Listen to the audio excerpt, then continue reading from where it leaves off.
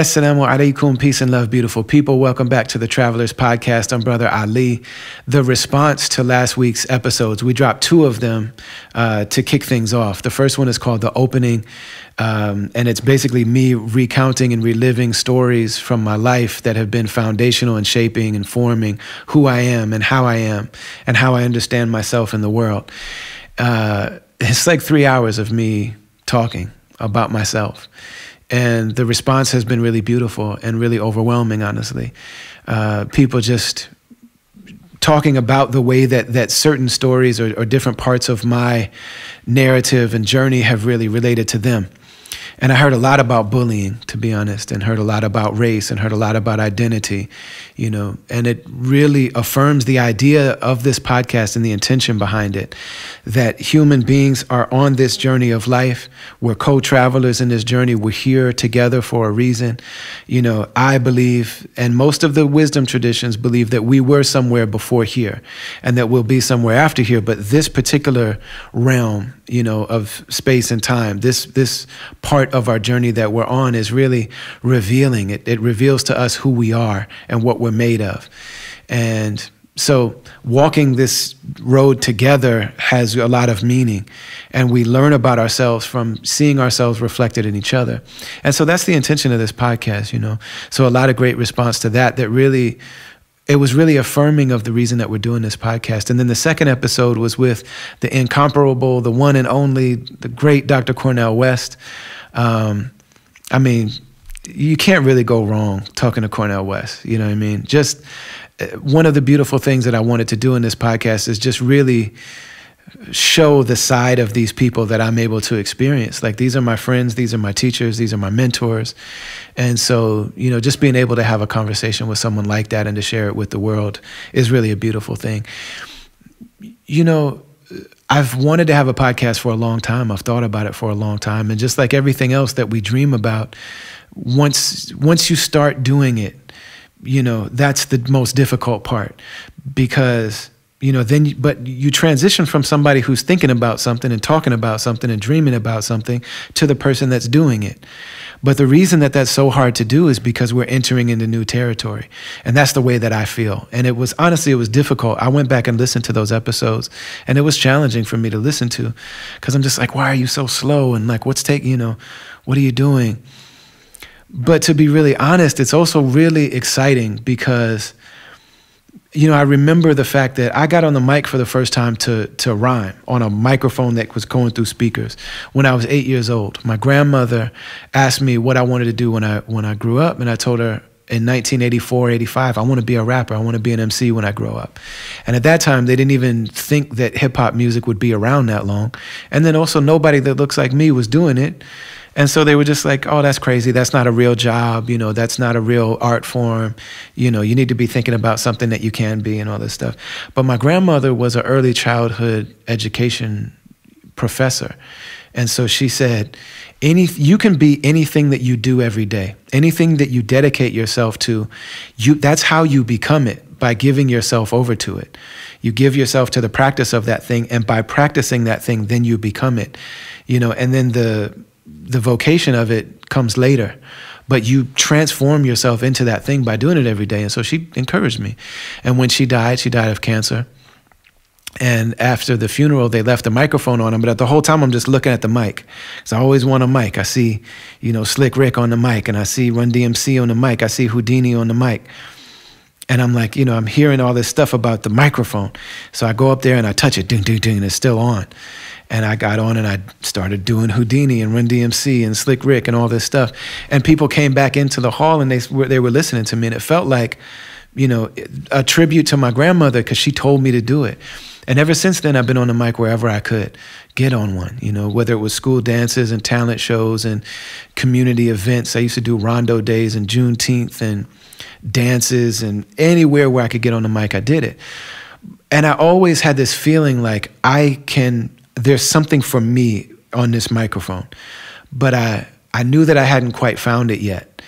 And then, you know, when I was in my mid-20s, we made my first album, Shadows on the Sun, and Atmosphere was about to head out on their first real extensive national tour. They had done some touring, but they were celebrating, releasing, promoting this groundbreaking, underground, independent hip-hop classic album called God Loves Ugly. This is 2002. And my big brother, Slug, who's like, you know, like Dr. West says, I am who I am because somebody loved me. Like I'm not me without him. You know, he opened up so much in my life, you know, and gave me opportunities to become who and what I am. And he started that year, he said, you know, I'm going out, we're going to do 63 shows in 10 weeks. So if you do the math, that's over, you know, you got 10 weeks, 60 some shows. So we're doing 6 shows a week. And some weeks we're doing 7 or 8 shows. Some of those nights we had 2 shows a night. We're going to hit every nook and cranny in this country, and we're not coming home until we're done. And so me and BK1, Brendan Kelly, who's the producer of this podcast, rode out on that tour. He was my DJ. And we knew that we had something to offer. Like, I knew that I could find a voice in this thing, but I knew that I wasn't there yet. But the experience of it, just getting those hours in on stage with all of these different situations and all these different things. What happens if you know, you're in South Carolina and like we're in this place where I don't know if these people have ever been to a hip hop show before. You know what I'm saying? Or we get to another place and the sound system just goes out in the middle of my set. What do? You know what I mean? Or we're in a place and like the lights are so close to the turntables that they're warping the records. You know what I'm saying? So all the records are skipping and we can't get through a full song, because at that time it's like vinyl records with the music on it. So what do? You know what I'm saying? And different types of audiences, and you know, and I'm learning myself. So the experience brings about a level of confidence, and then the confidence brings about the ability to be comfortable. And then that comfort is where you start to find who you are, and you start to find your own voice. So that happened on the first tour that I went on. And even after that, I mean, there's things that, like, if you see me perform from 2010 until now, I have this like touchstone thing that I always come back to. Any crowd I'm in front of. Do you feel good in here? Say, yes, I do. Do you love the music in here? Say, yes, I do. Did you come here to celebrate? Say, yes, I did. Do you love the person you came here with? Say, yes, I do. Somebody say, love, love, love, love, love. I do that all throughout the show. I didn't start doing that till 2010. So that was 8 years in, even after the tour. So I just say all that to say, that's how I feel about where I'm at on this podcast journey. You know, I know that I love conversation. I love talking to people. I love sharing with people. You know, I've been doing this for years. I have amazing, incredible friends. I got amazing, incredible listeners, you know, supporters, that I'm not starting from scratch. I'm starting with a lot of very serious advantages, you know, because you don't have to be a master to interview Cornel West. Like, you just basically start a conversation and just let him go. But what I'm learning is that it's very different to be on this side of the microphone, to have to be thinking about the pace and the direction, and to be facilitating and think about the timing of things and how are we going to end this and what directions are we going in. It's very, very different. But I'm really grateful to be doing it. My grandfather was a journalist, so that was my grandmother on my mother's side that encouraged me to be an MC. Her husband, my grandfather, was also, they were both professors at University of Wisconsin in Madison. And he was a journalist, and he taught journalism, and he also was an author. And when you would talk to him, he would interview you, you know, and this is the way that he related to people. But it made me as a kid feel important and feel seen and feel cared about, you know. And so she died of cancer, he died of suicide. And then my mother died of cancer and my father died of suicide. Amazing. I say in my song called Father Figures, I'm from a long line of writers and teachers, spend all of my time with guides and seekers, and criminals and preachers, sifting through the secrets just to kick them through your speakers. These tears just flowing my whole life long. Look in the mirror, I still see my mom, writing songs for the love of love, for the hope of hope, for every one of us, to hold the rope that won't be broke. So I'm just very grateful to be on this journey, and the fact that you're on with us, it means a lot to me. This week on the Travelers Podcast, we have Keith Ellison. I've known Keith for 25 years. One of the most sincere people that you'd ever want to know.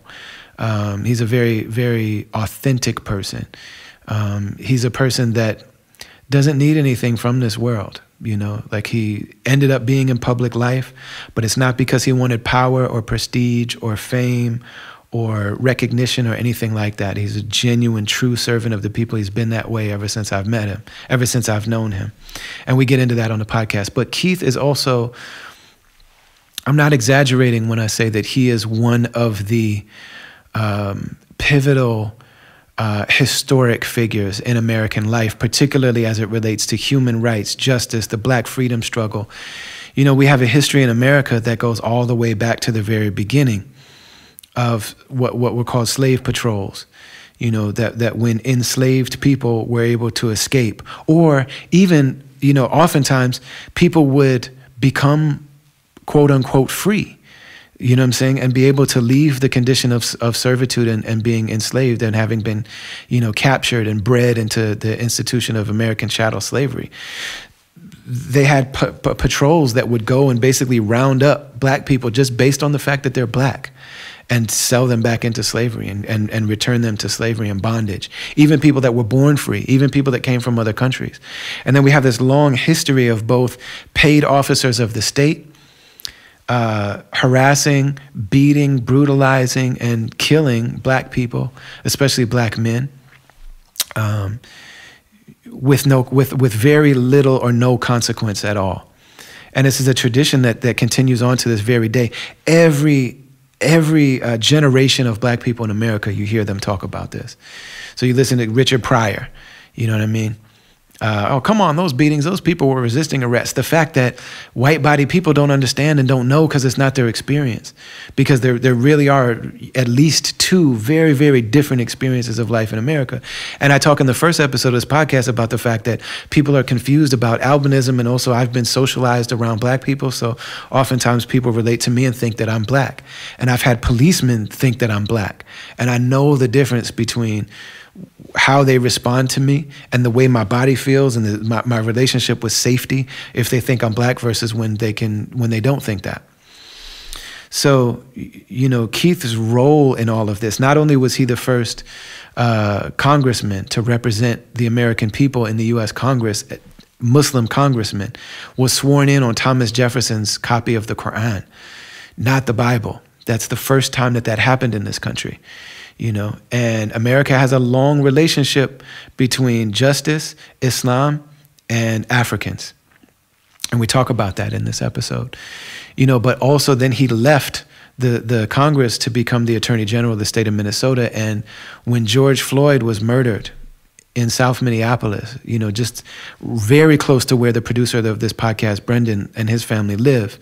And my wife is one of a small handful of Black women therapists, community mental health workers in the city of Minneapolis in the state of Minnesota. And she works, her office is blocks from where George Floyd was murdered, and we were in Minneapolis when that happened, and to just watch that footage of this police officer kneeling on a person's neck, and he's screaming for his mother, and he's screaming, "You're killing me." And everyone say, "What are you doing? You're killing him." And he's just looking in the camera with his hand in his pocket because he knows nothing's going to happen to me because I got 450 years of nothing happening to me. And then you got Ahmaud Arbery that was also just, hunted down not by police officers, but by vigilantes. And you had Trayvon Martin, and you got Terrence Franklin, and you got, on and on and on and on and on, Breonna Taylor, over and over and over again. And one of the things that Keith mentions in this episode is that Black people are not the only ones that are killed by police. And he talks about the fact that what's being done here is part of the Black freedom struggle, but it really is also part of the process of people being human and the relationship between law enforcement, paid officers of the state with guns and licenses to kill, and their relationship to that power and common people and the people that are deemed to be important and seen and worthy versus those who aren't. So he talks about the relationship between the Black freedom struggle and justice for poor white people that live in rural places. And it's extremely important. So Keith, we lived in South Minneapolis at the time that this happened, and it erupted, and they burned down the police precinct. And, you know, there's all kind of stories and speculation, but it really seems as though the destroying of property and breaking and things like that and burning didn't start from the black community and protesters. I just don't believe that that's the case. But we lived in that neighborhood at that time, you know, and this is stuff that I've worked on and been vocal about and my wife works on, you know. My wife has lived in some of the most racially volatile situations in American life. She was born in the South Bronx and Harlem. She lived in Harlem in the South Bronx. Then she lived in Florida. And then she moved to Minnesota thinking it's all good. And then you got, you know, our neighborhood being burned down. You know, a lot of things in our neighborhood were burned. And we lived in a blue collar kind of like diverse neighborhood, working class neighborhood where white supremacists came into North Minneapolis, where I lived when I was a teenager, that's mostly black. And then anarchists came to South Minneapolis. And we were outside at night defending our homes because they were burning things down. And they were, you know, people were putting kerosene and gasoline in containers lining the alleyways so that they could come back later and start it on fire. People were stealing cars. You know, you walk out in the morning and tear gas and smoke in the morning sky. You know, you walk outside and you're just smelling smoke and tear gas and people are being arrested and all of this stuff. So we live through this and it's like over and over and over and over again, there's no consequences for these police officers. But this time, my friend, my brother, Keith Ellison is heading the campaign or is leading the trial of these officers. You know, and then not long after, another one, you know, Dante Wright was killed, you know, and now we have Amir Locke. There's another one, you know, you can't even keep track of them. So, you know, we're talking to Keith Ellison, the one who tried, you know, that former police officer. I don't even want to say his name, but he was tried and it got a conviction, you know, and then Ahmaud Arbery's killers got convicted as well. And then, you know, Dante Wright's killer got convicted as well. This is a turning point in American history. And I'm very blessed, and I think we're very blessed on this podcast to be able to talk to the individual who has dedicated his life to this. You know, and he talks about, you'll hear, but he talks about his family history and he talks about, you know, his own journey. And so we're just very, very grateful to be able to do that on the Travelers Podcast. We are sponsored and brought to you and in partnership with the Zakat Foundation, with the National Black Doll Museum. I can't wait to tell you about them, with Vice Gerent and with UPF. And so enjoy this episode. And thank you very much for being here on the Travelers Podcast.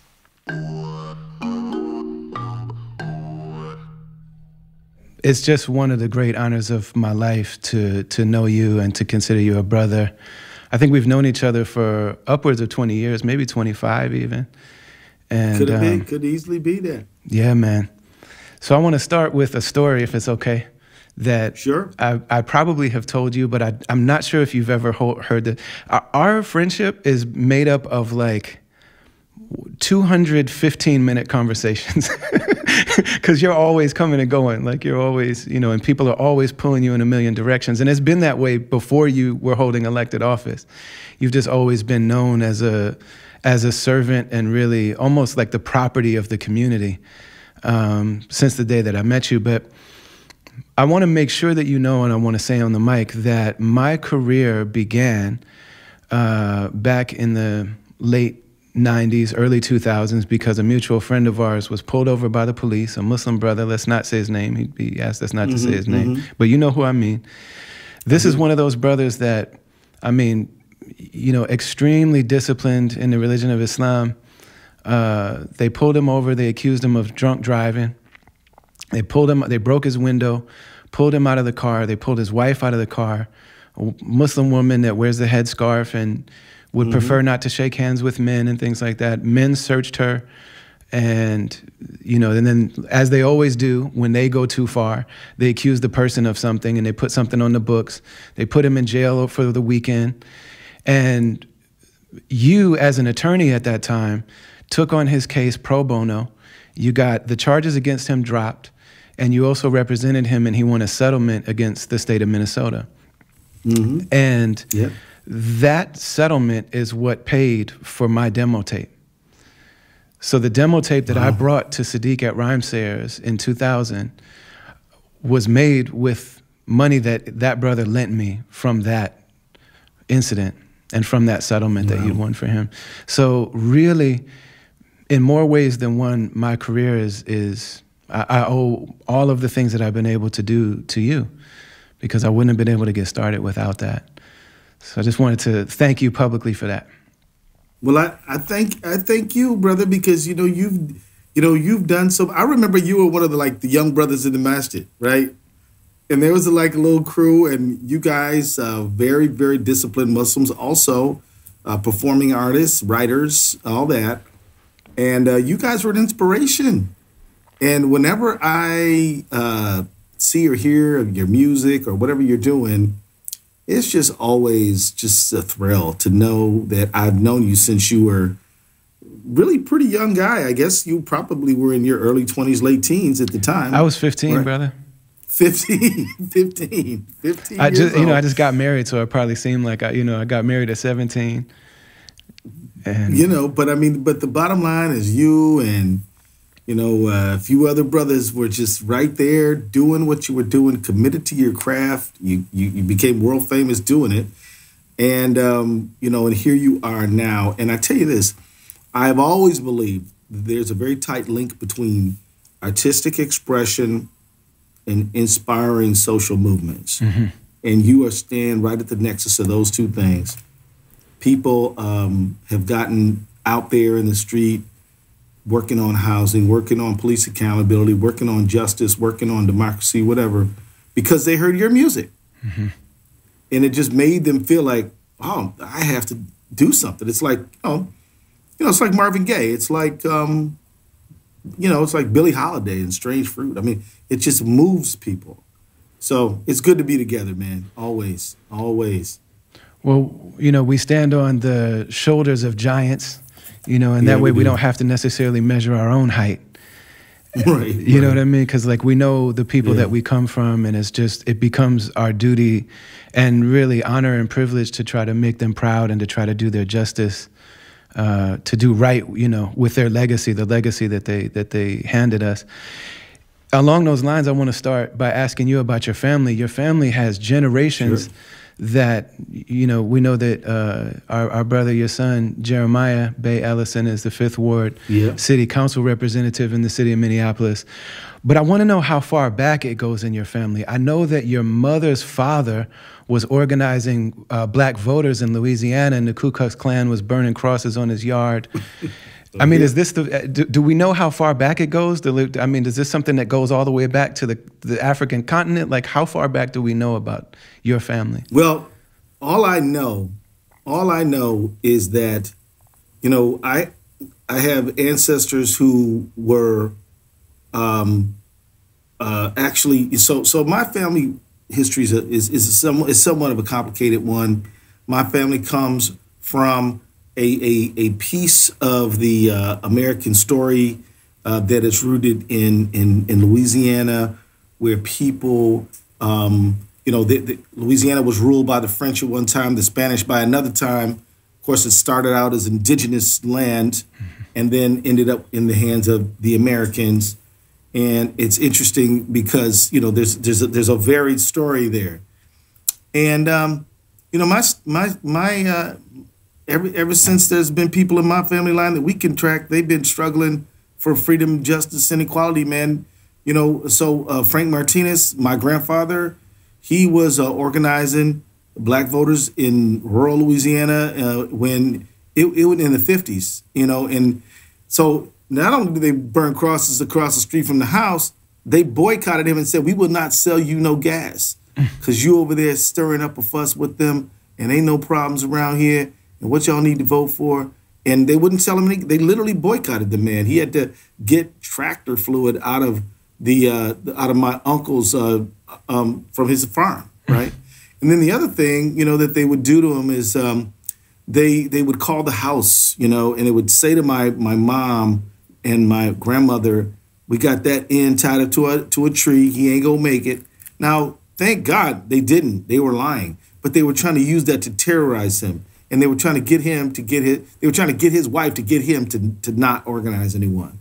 And because you're like, Frank, you can't do this. This is dangerous. These people ain't playing with you. And so, maybe get him to stop. And he died in 1958 in a tractor accident.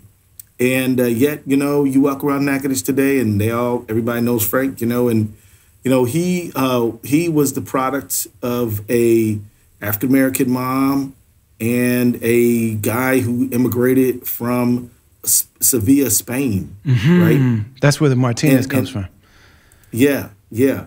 And this guy, and so he went from Spain, he went from Sevilla to the first place he went to was to Cuba.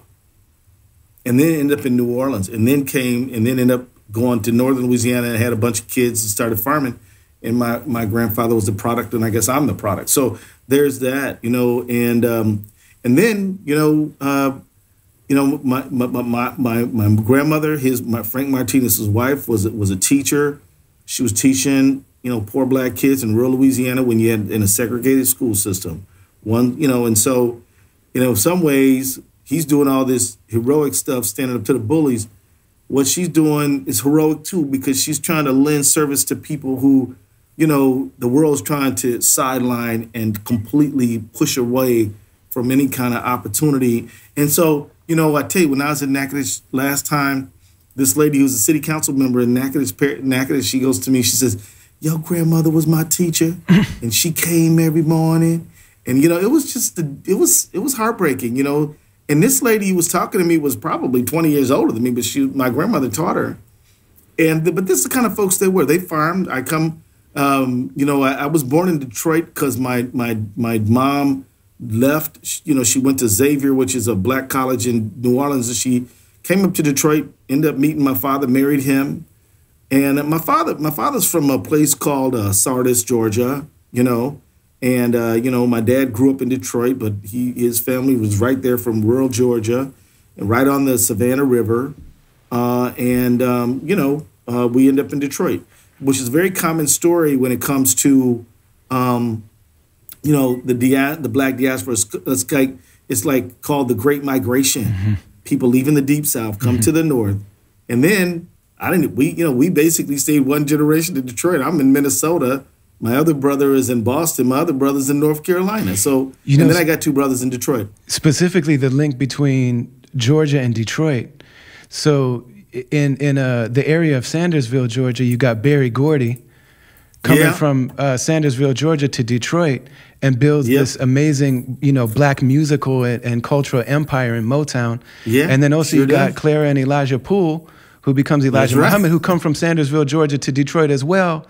And build possibly the greatest, national movement of Black Americans that ever existed, rivaling maybe only by Marcus Garvey's movement, that. And then also you got your family as well coming, that connection from Detroit on your dad's side. So I want to talk, we're going to talk more about your mom, inshallah, but I want to talk a little bit about Leonard Ellison, your wonderful belated father, who is a psychiatrist.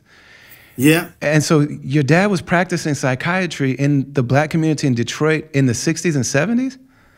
He sure was. And by the way, we still got my dad. He's 93 years old. Okay. We did lose my mom. You probably heard. Yeah, it's my mom who we lost. And so, but my dad is still kicking it at 93. Allah preserve him. 93 years old. Yeah, alhamdulillah, right? And he, but yeah, you're absolutely right. Here he is.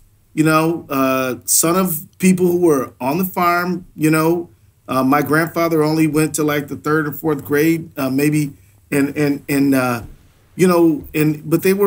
But they hustled, man. They were hustlers. They didn't let no moss grow up under their feet. Right.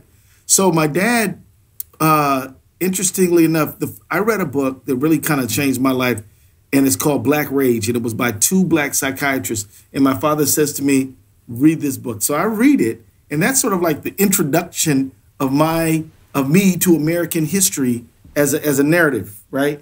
And he was always feeding us books, and he still does, right? And he doesn't read that much anymore, but he does listen to a lot of books on tape, And when he had his stroke, it's just hard to sort of track the lines on the page. But you know, that's what he did. That's what he's doing. And my dad, you know, who did he represent? Who did he serve? Who did he serve? He served auto workers. He served regular folks who were going through crisis, you know. And my brother is a doctor in Detroit right now. His name is also Leonard Ellison, you know. And my brother is not a psychiatrist. He's a family care doctor. And what does he do? He cares for the needs of aging people. He does a lot of what they call gerontology. So yeah, man. I mean, to me, that's service, right? That's service.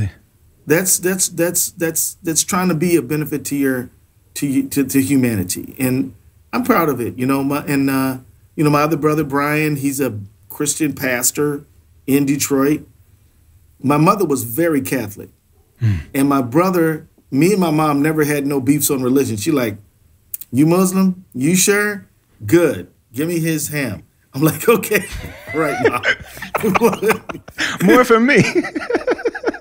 More for me, you know.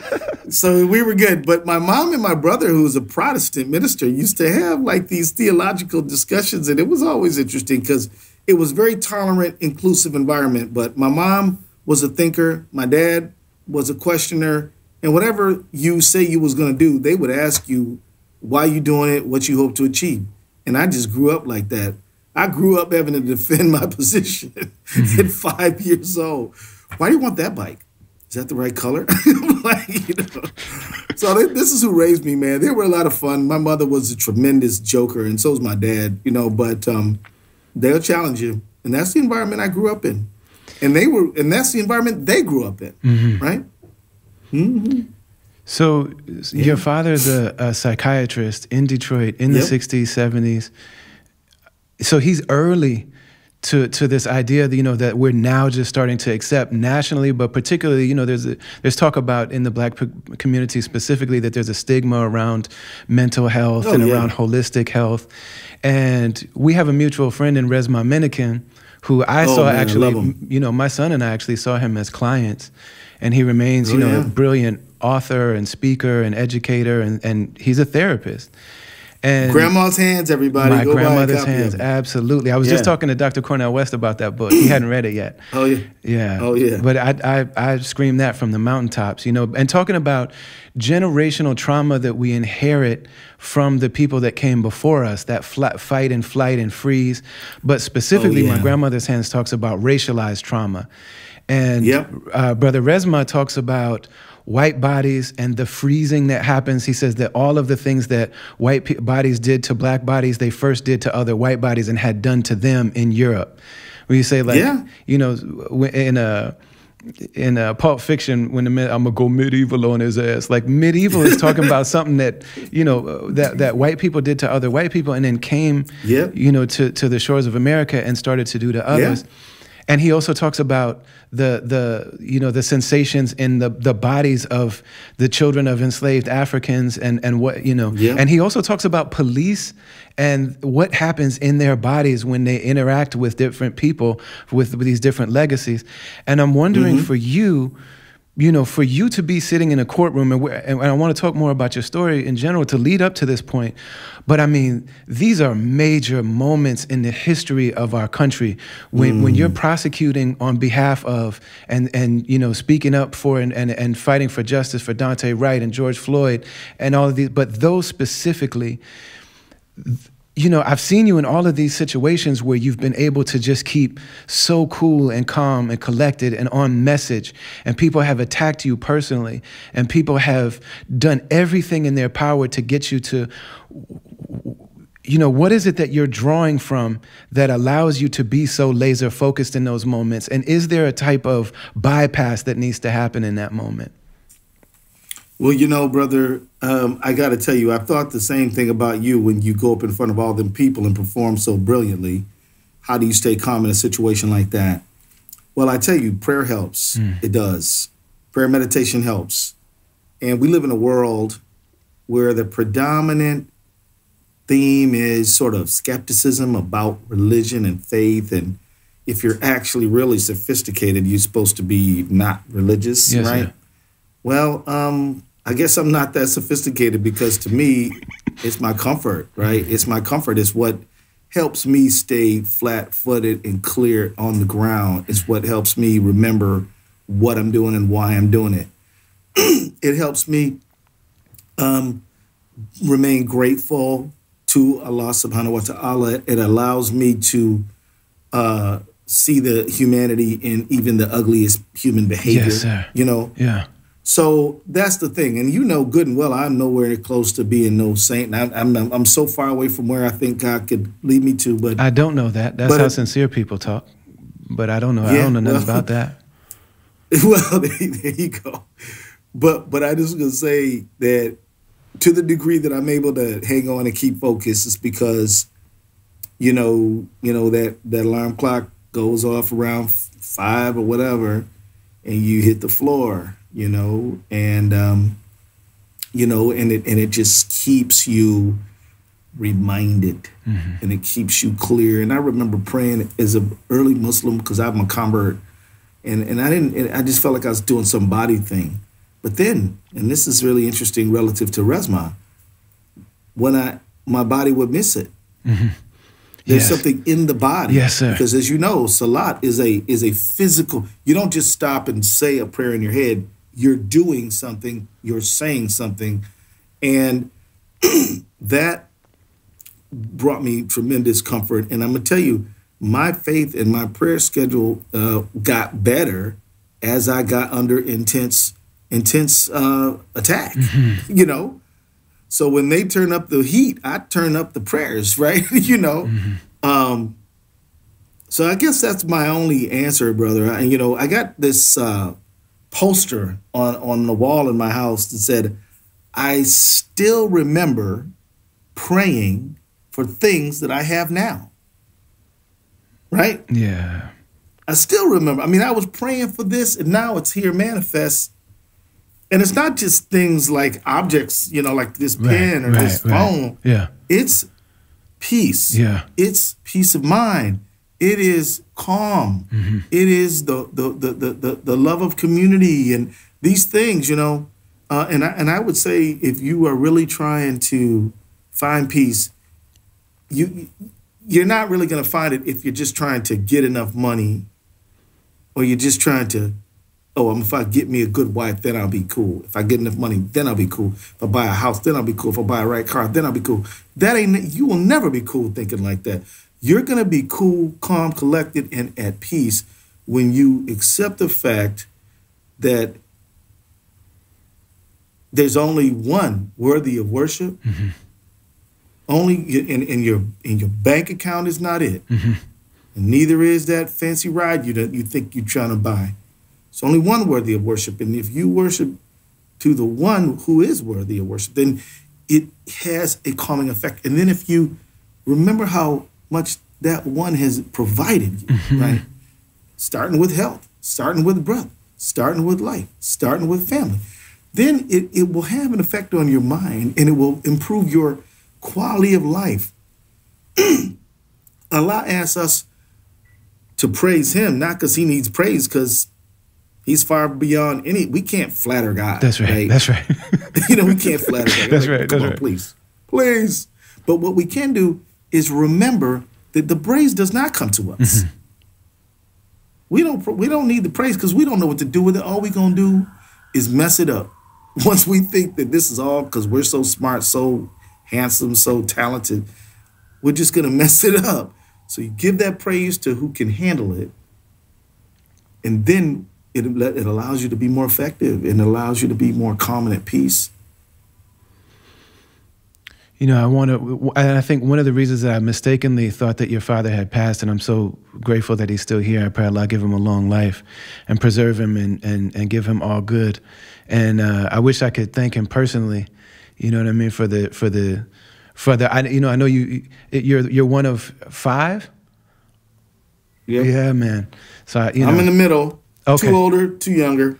Yeah. Someday I hope to be in Detroit, and maybe if you'll you'll love them, man. I'll They're go all give 'em a characters, hug. man.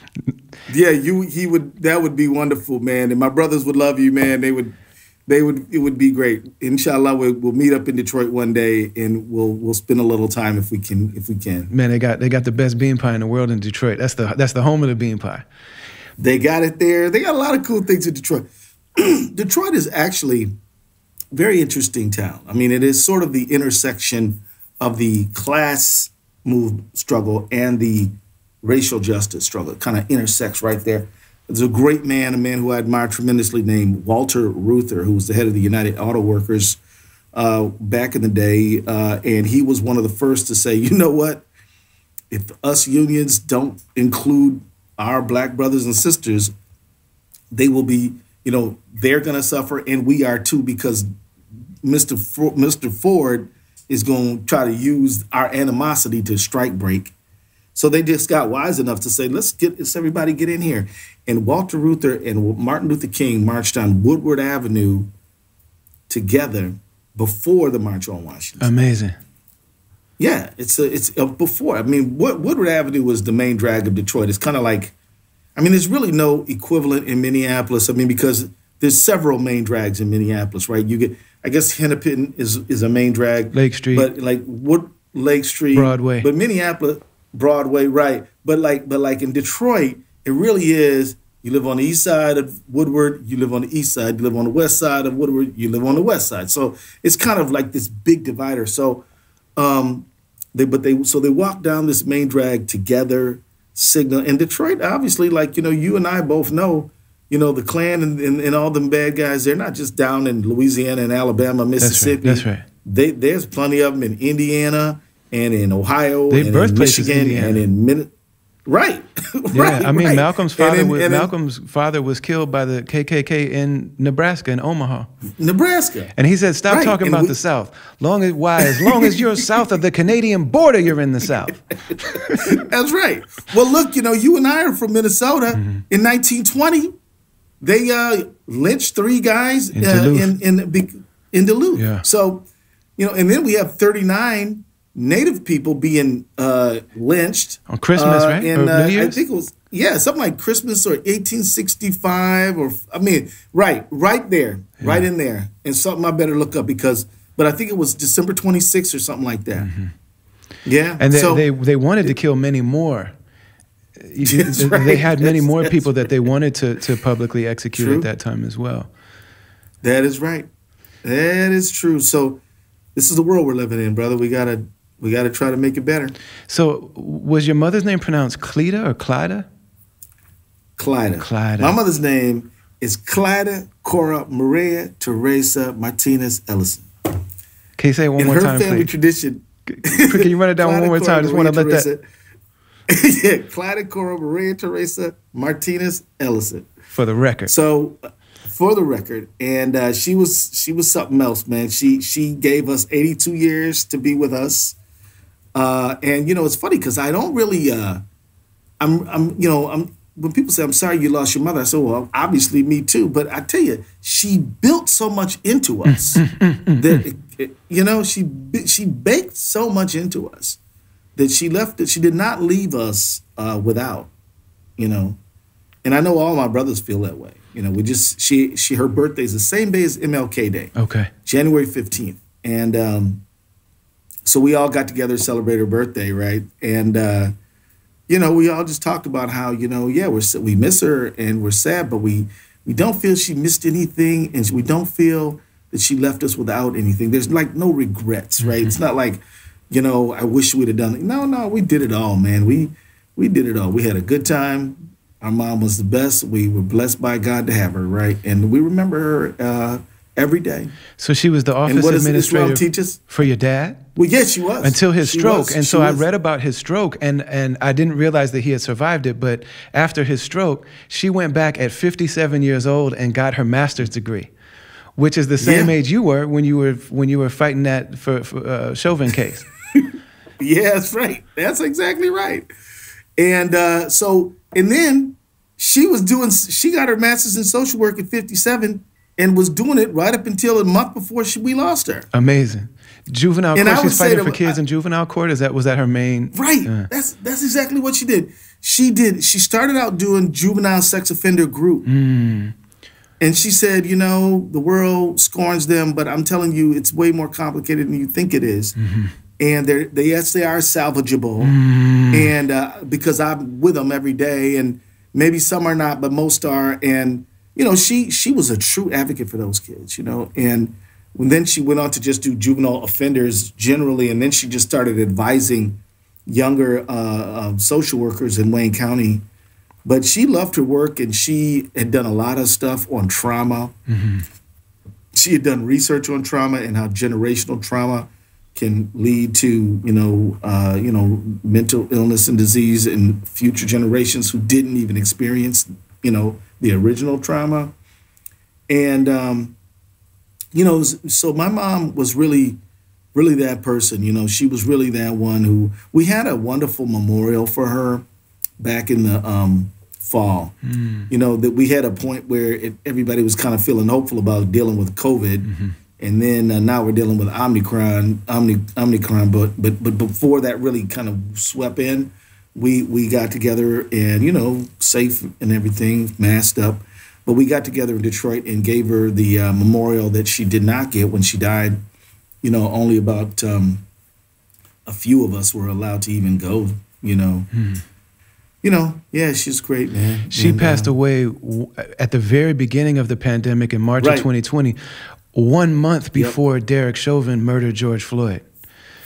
And boy, she'd have had a lot to say about that. But I mean, you went straight into coordinating that case, this landmark historical case that, I mean, we know that that's going to be there in American history with Brown versus Board of Education, Plessy versus Ferguson. I mean, that's there with those cases because it's such a historical, pivotal moment, in this long march for justice, freedom, and equality. But I mean, you're going into that just a month after losing your mother, man. Yeah, but it's so funny, so my mom, when I was in Congress, you may remember that there was this ugly racial incident in Jenna, Louisiana. Yes, sir. And there was this group of kids called the Jenna Six. Yep. And my mom calls me because I'm on the Judiciary Committee, and she says, well, you got your own Jenna story. I'm like, Mom, what are you talking about? She says, well, Grandpa Frank, your grandpa, he'd be driving through and Jenna, and they would pull logs out and would interfere with his ability to get up and down the road. And they were all worried that if they got out of the car, they'd get shot by a sniper. And if they didn't, what would they do? But, they just drove over them trees. And sometimes they had trees stuck in the car by when they got home. But she gave me this story. And I tell you that now because, it's like she was there, straight up.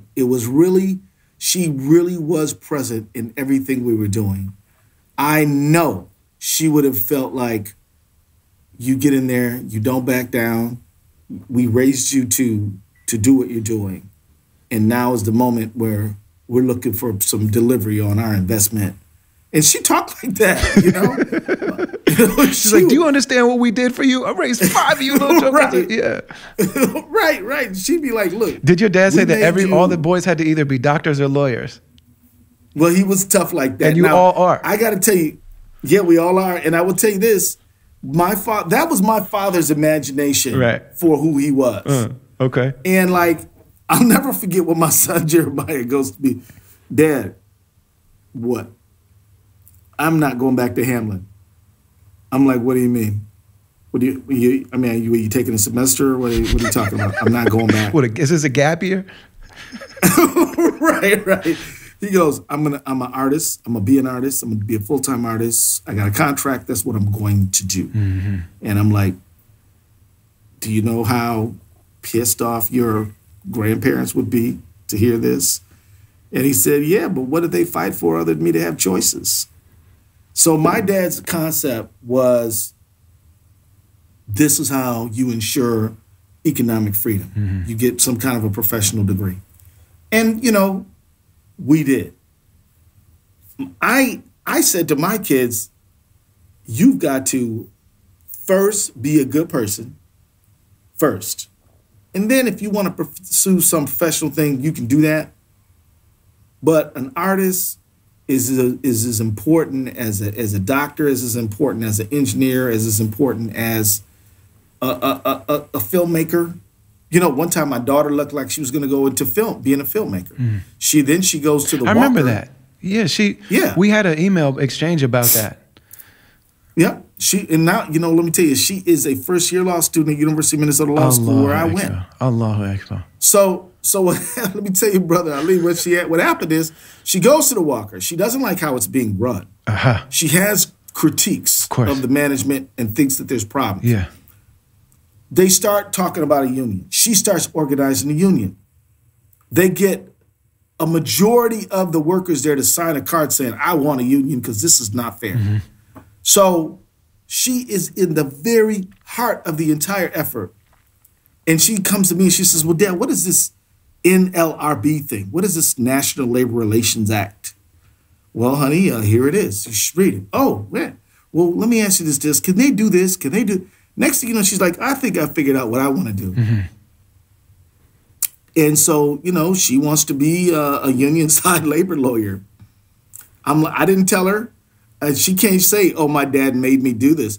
No, hon, you made this choice. This is what you wanted to do, and you were on your own journey to figure it out. Yeah. I tell you this, as much as I appreciate, love, and respect and understand why my dad was, be quite honest with you, somewhat rigid about us and what we had to do, I think that what he really wanted was us to have, he didn't want us to be in a position where somebody was going to mistreat us on the job, and that was his concept. He said, look, I worked in the factory, I worked in the foundry.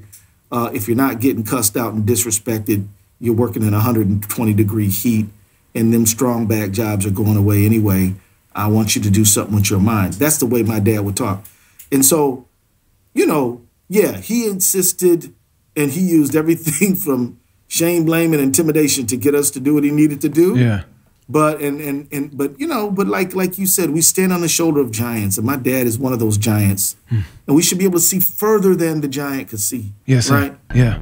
So with nothing but love and respect for my father, I kind of told my kids, first, you got to be a good person. I don't care if you are the most rich lawyer the world has ever known. If you're a creep and a liar and a disrespecter of people, then that's not nothing I respect. You missed it. You missed the point. Yeah.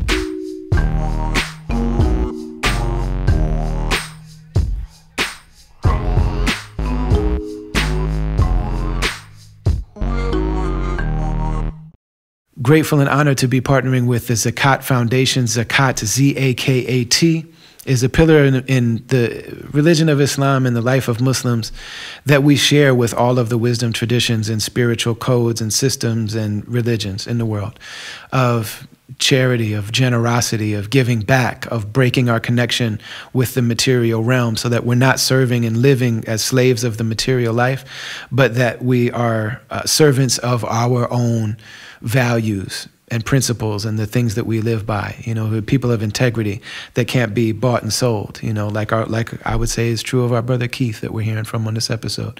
So it's also understood in Islam that we seek to earn our income from means that we feel good about, that reflect our values. But the nature of money, the nature of business, the nature of the human condition in the world is such that it's almost inevitable that our income is going to be tainted and mixed, with something that may be related to exploitation or something that we really don't believe in. So giving back is part of how we purify our income, whether it's a lot or a little bit. And Zakat Foundation has been operating in countries all over the world to help Muslims and non-Muslims to do that. Specifically, we're working with Zakat Foundation's orphan relief program. And I'm really honored to be doing so. Here's things I want to tell you right from the beginning. Number one, when you donate to Zakat Foundation Orphan Relief Program, 100% of your donation goes to orphans and their families. They don't keep anything for admin. They don't keep anything for salaries. They don't do any of that. They have other fundraising that they do for those purposes, for their admin costs and their salaries. So, so many of these things, like you give your money and how much of it actually reaches the people, with this program is 100%. Second thing to know is that it's a Muslim-led organization, but they don't only serve Muslims. the people that donate are not only Muslim, and they don't proselytize. One of the things that these programs do is a lot of times they go and do really good work, but then also they're trying to convince you and convert you to whatever their program is. That's not why Zakat Foundation is doing this. In Islam, it's our honor and our duty to serve humanity, so that's what they're doing. So that's enough of an Islamic reality for them.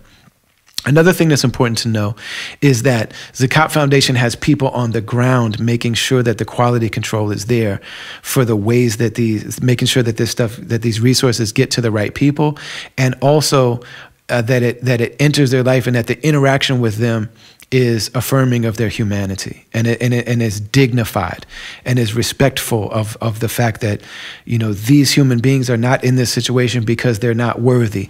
And the reality is that the people that allow us to play some small role in trying to help affirm and maintain the dignity of human beings, they're actually doing us a service. And so the way that these things are actually carried out is the details are really important to Zakat Foundation. So all those are super dope. Here's where my sister, my friend Amna Mirza, who is, this orphan relief program is her baby. And she's becoming something like a rock star in the world of charitable giving because, she's on the cover of LA Weekly. She's on the cover of New York Weekly. Why? In the orphan relief and support industry, for lack of a better term, somebody realized that, these are human hearts that we're appealing to. So if we show them pictures of orphan children, they're going to look at these babies and their hearts are going to melt and they're going to say, yes, I'll help. That's very beautiful. Nothing necessarily wrong with that. But what Amna had the foresight, the insight to realize and to think about is, how often are people going to be choosing younger girls who are light-skinned? And how many older youth and how many boys and how many black kids are going to go unserved if we let people choose, just because of the nature, again, the reality of colonialism, of white supremacy, white standards of beauty, the way that this stuff is even internalized by people who aren't white, the anti-blackness that exists in the world.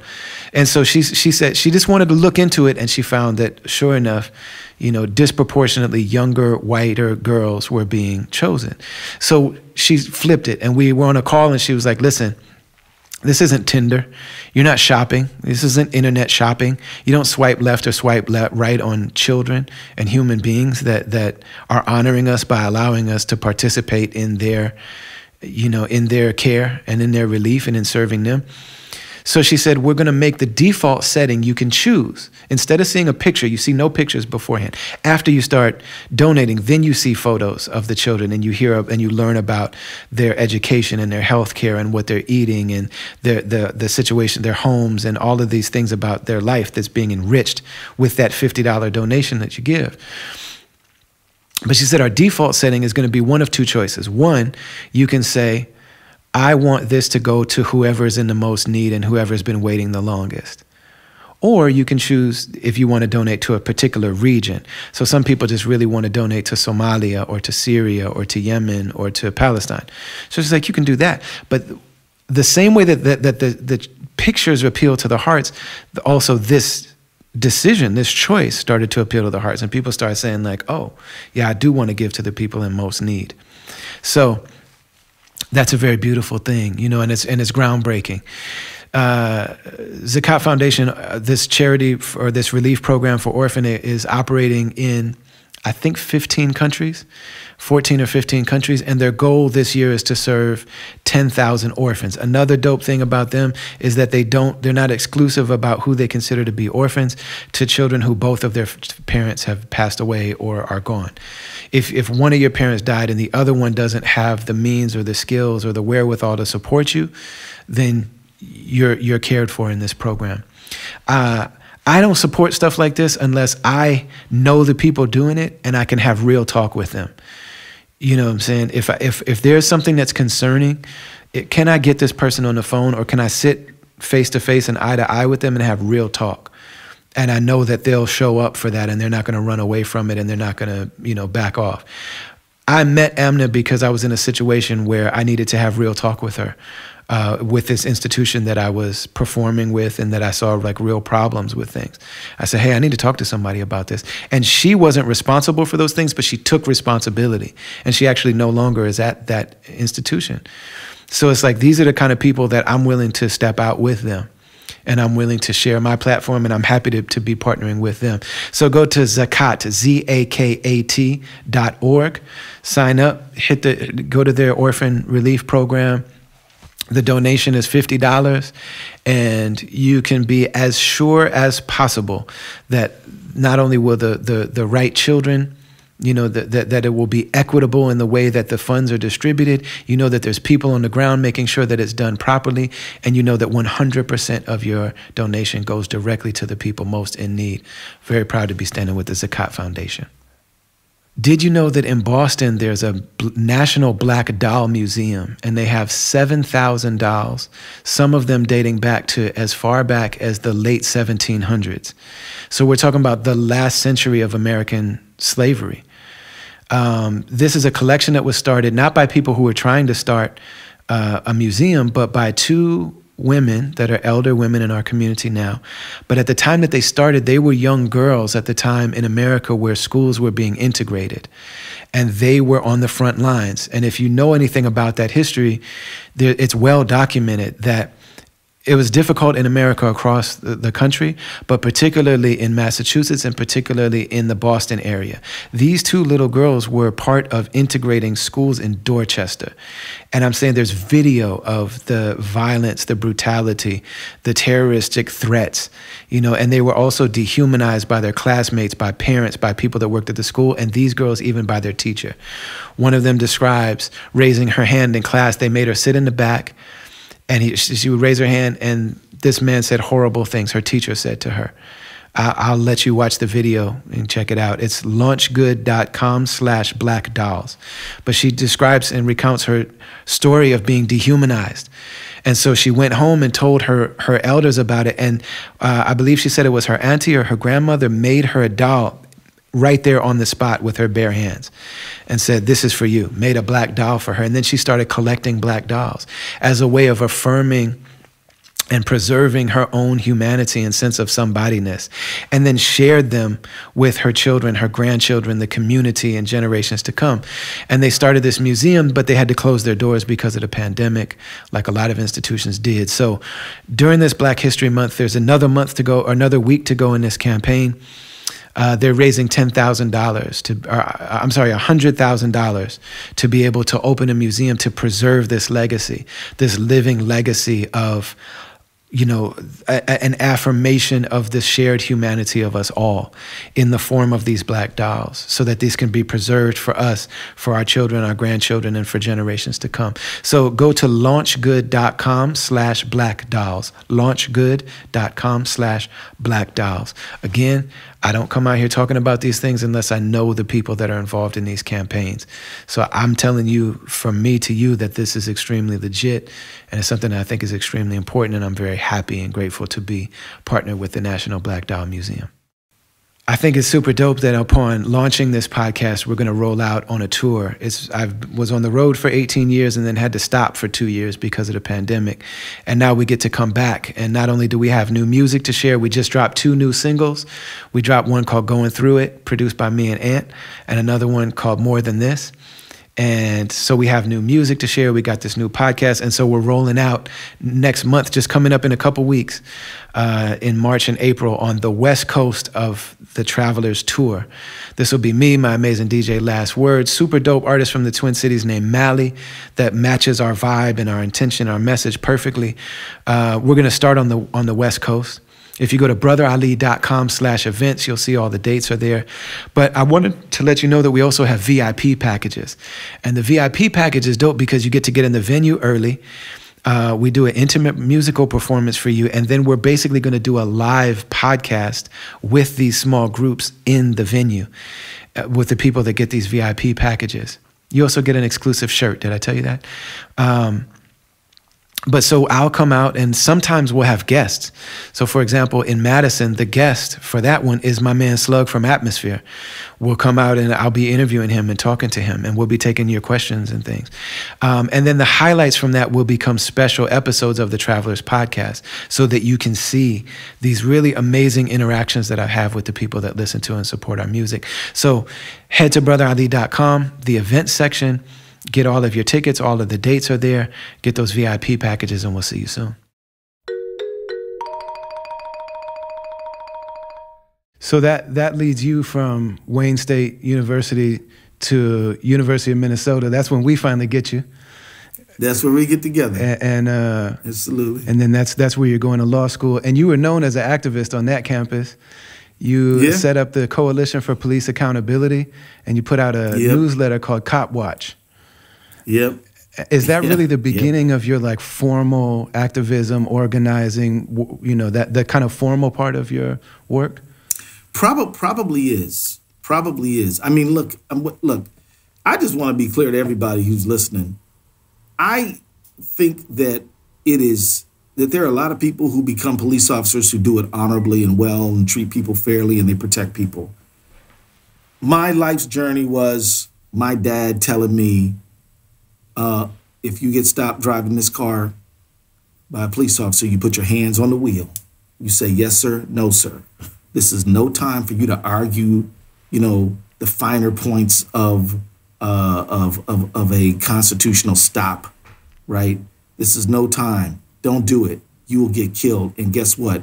We probably won't be able to do nothing about it, right? So you don't mouth off, get smart, get through it, and then when we're out of there, then we'll deal with it, right? And that's what my dad would tell us. He told me that even before I started driving. He told me that, and when I started driving, I mean, he basically had his hand on my shirt, like, you listen to me. Because my dad comes from a generation where it was perfectly fine for you to put hands on your kids. We're in another generation, right? But I mean, he grabbed me and you spare the rod, spoil the child. There's a religious obligation to beat that butt. Right. And my dad was that dude, and he said, and so my earliest orientation, when like my grandpa Frank, we were just talking about him. You know, it wasn't just the local citizens bothering him; it was him getting stopped. Mm-hmm. Yeah, Frank, be a sad thing if that nice window you just put in your house got broke. You know, you over here stirring up a fuss, trying to change things. You know, they've been this way. Why don't you leave it alone? Yeah. Right? It was a police saying this to him. Yeah. When John Lewis got beat in the head it was police doing it on the Edmund Pettus Bridge. Mm-hmm. When Martin Luther King got arrested 30 times, it was police doing it. Mm-hmm. Right? When Fred Hampton got shot down in Chicago, it was the police coming through the door. So I don't blame all police no more than I blame bad doctors for doing bad medicine. Mm-hmm. But there's no way we can say that in the racial hierarchy of America that was enforced by law, that police didn't play a role in it. They did. Yes, sir. We're not better off by denying that truth. Let's face that truth and just do better in the future. That's all we can really do. You know, one of your critics said one time, Keith Ellison prosecutes police, and you said, I don't prosecute police, I prosecute criminals. And you said, it was one of the dopest things I've ever heard anybody say on TV. You said, my role is to make sure that Derek Chauvin isn't above the law and George Floyd is not beneath it. Nobody's above the law, nobody's beneath the law. You know, not because of your racial identity or the piece of metal that's on your shirt. And somebody said, how do you decide who you're going to prosecute and who you're not? And you said, well, if they break the law, I'll go after them. And if they don't break the law, I don't.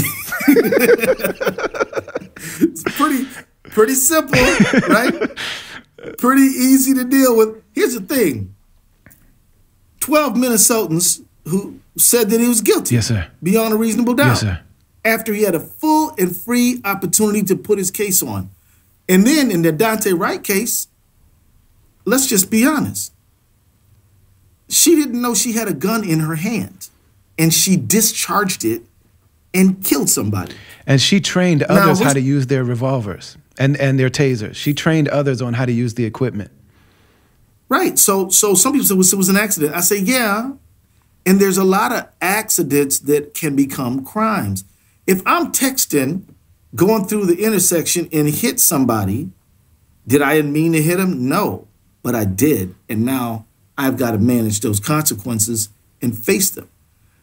You know, there's a lot of accidental behavior that the law does not permit you to engage in. Mm-hmm. It requires you to be more careful and not reckless.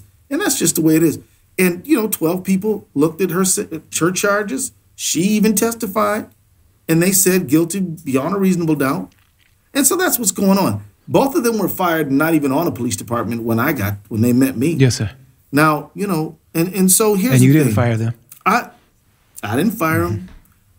So I think that it is important for our society to look at this issue of chronic negative interaction between police and communities of color and even white communities, quite frankly, and just try to deal with it and solve it. I think that's the best way because, you know, how many judgments we going to pay?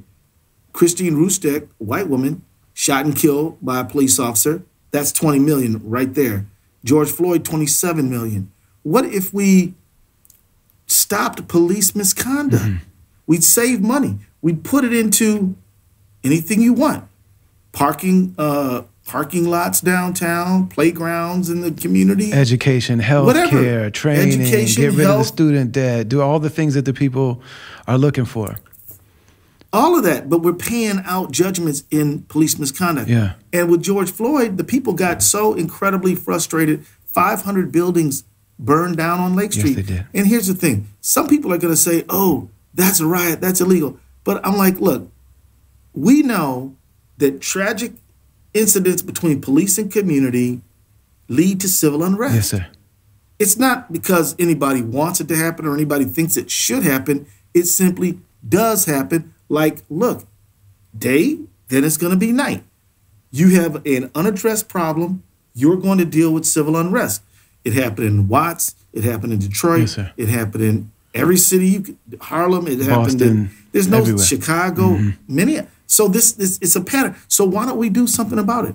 And then I believe that the crime spike, and again, you know, we've seen statistics spiking up, and there's no way I'm ever going to condone sticking a gun in somebody's face and saying, give me your car. That's immoral and wrong. And I can't ever say it's okay. But my point is, we know that when there are horrible incidents of police brutality, what happens is the community shrinks and withdraws from its trust of law enforcement, doesn't call them, doesn't engage them as much because of the trust deficit. Absolutely. And then people who would commit crimes, they know that. Yes.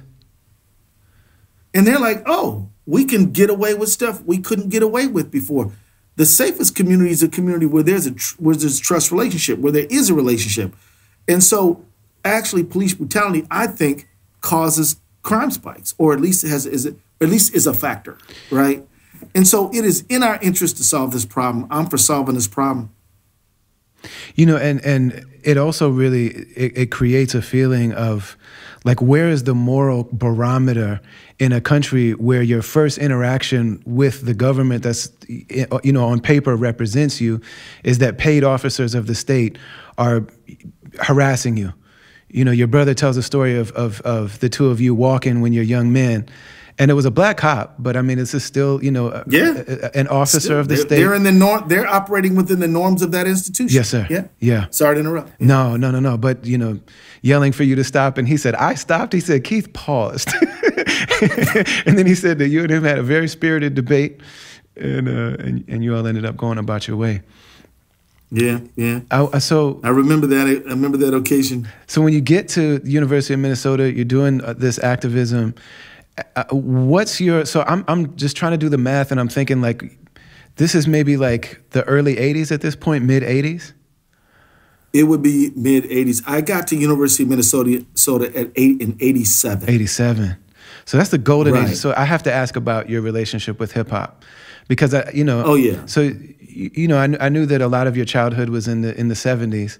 But I'm wondering, like, what was your relationship with hip hop? When did it, you know, enter your life? And I remember being a sophomore in high school when I think it was the Sugar Hill Gang released, the chicken tastes like yes, wood. Sir. What you probably that's that 1979.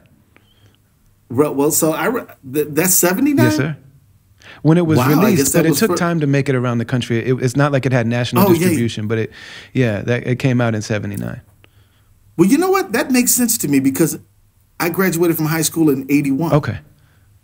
So I remember we were in football practice, which is like in August, doing double sessions, and we're all like listening to that, and the coach is turning it up because he's trying to get us to work a little harder, and so that's really when hip hop sort of like hip hop, and people debated, is this a fad? What's gonna happen with it? And then I don't know when it was, but pretty soon, the song by Wonder Mike, and my name is Wonder Mike, and I'd like to say hello. No, when was that one? I don't know. You probably know. Oh, is that? It's a long song. It's a long song, but same record. Yeah, but then The Message, yes, sir, comes out. And that's not the same song. No, that's sir. Another. Yeah, that's Grandmaster Flash. Yeah. That's 81. Right, and then rap starts to be a little different. Yeah. But to me, it was speaking. It was cool. It was fun. It was totally danceable. And I do remember when, it just seemed like it was harder to get into a band class, quite frankly. It used to be, you want to be in a band class, you could be in a band class. Then it got to be, well, we only got this number of seats. Well, maybe we're not going to have the program anymore. And it seemed like right around that time that kids started like making music with records. Yes, sir. Because they wouldn't just play the record. They would go back, go forward, all that kind of stuff. And so they got it created that way. So for me, it's a formative experience, hip hop music. It is, I remember the movie Breakin' came out. Everybody loved that, and you probably know the year on that one too. You're like a rapologist, bro. Oh man, student of the game. Yes, you are. But then the other one was, I remember Chic. Do-do-do-do-do, Chic. Do-do-do-do-do, Chic. And that came out. And that sort of seemed like a big step forward, right? And then rap is thoroughly arrived in my mind, not yours because you know this stuff so much better, but in my mind, rap is here to stay.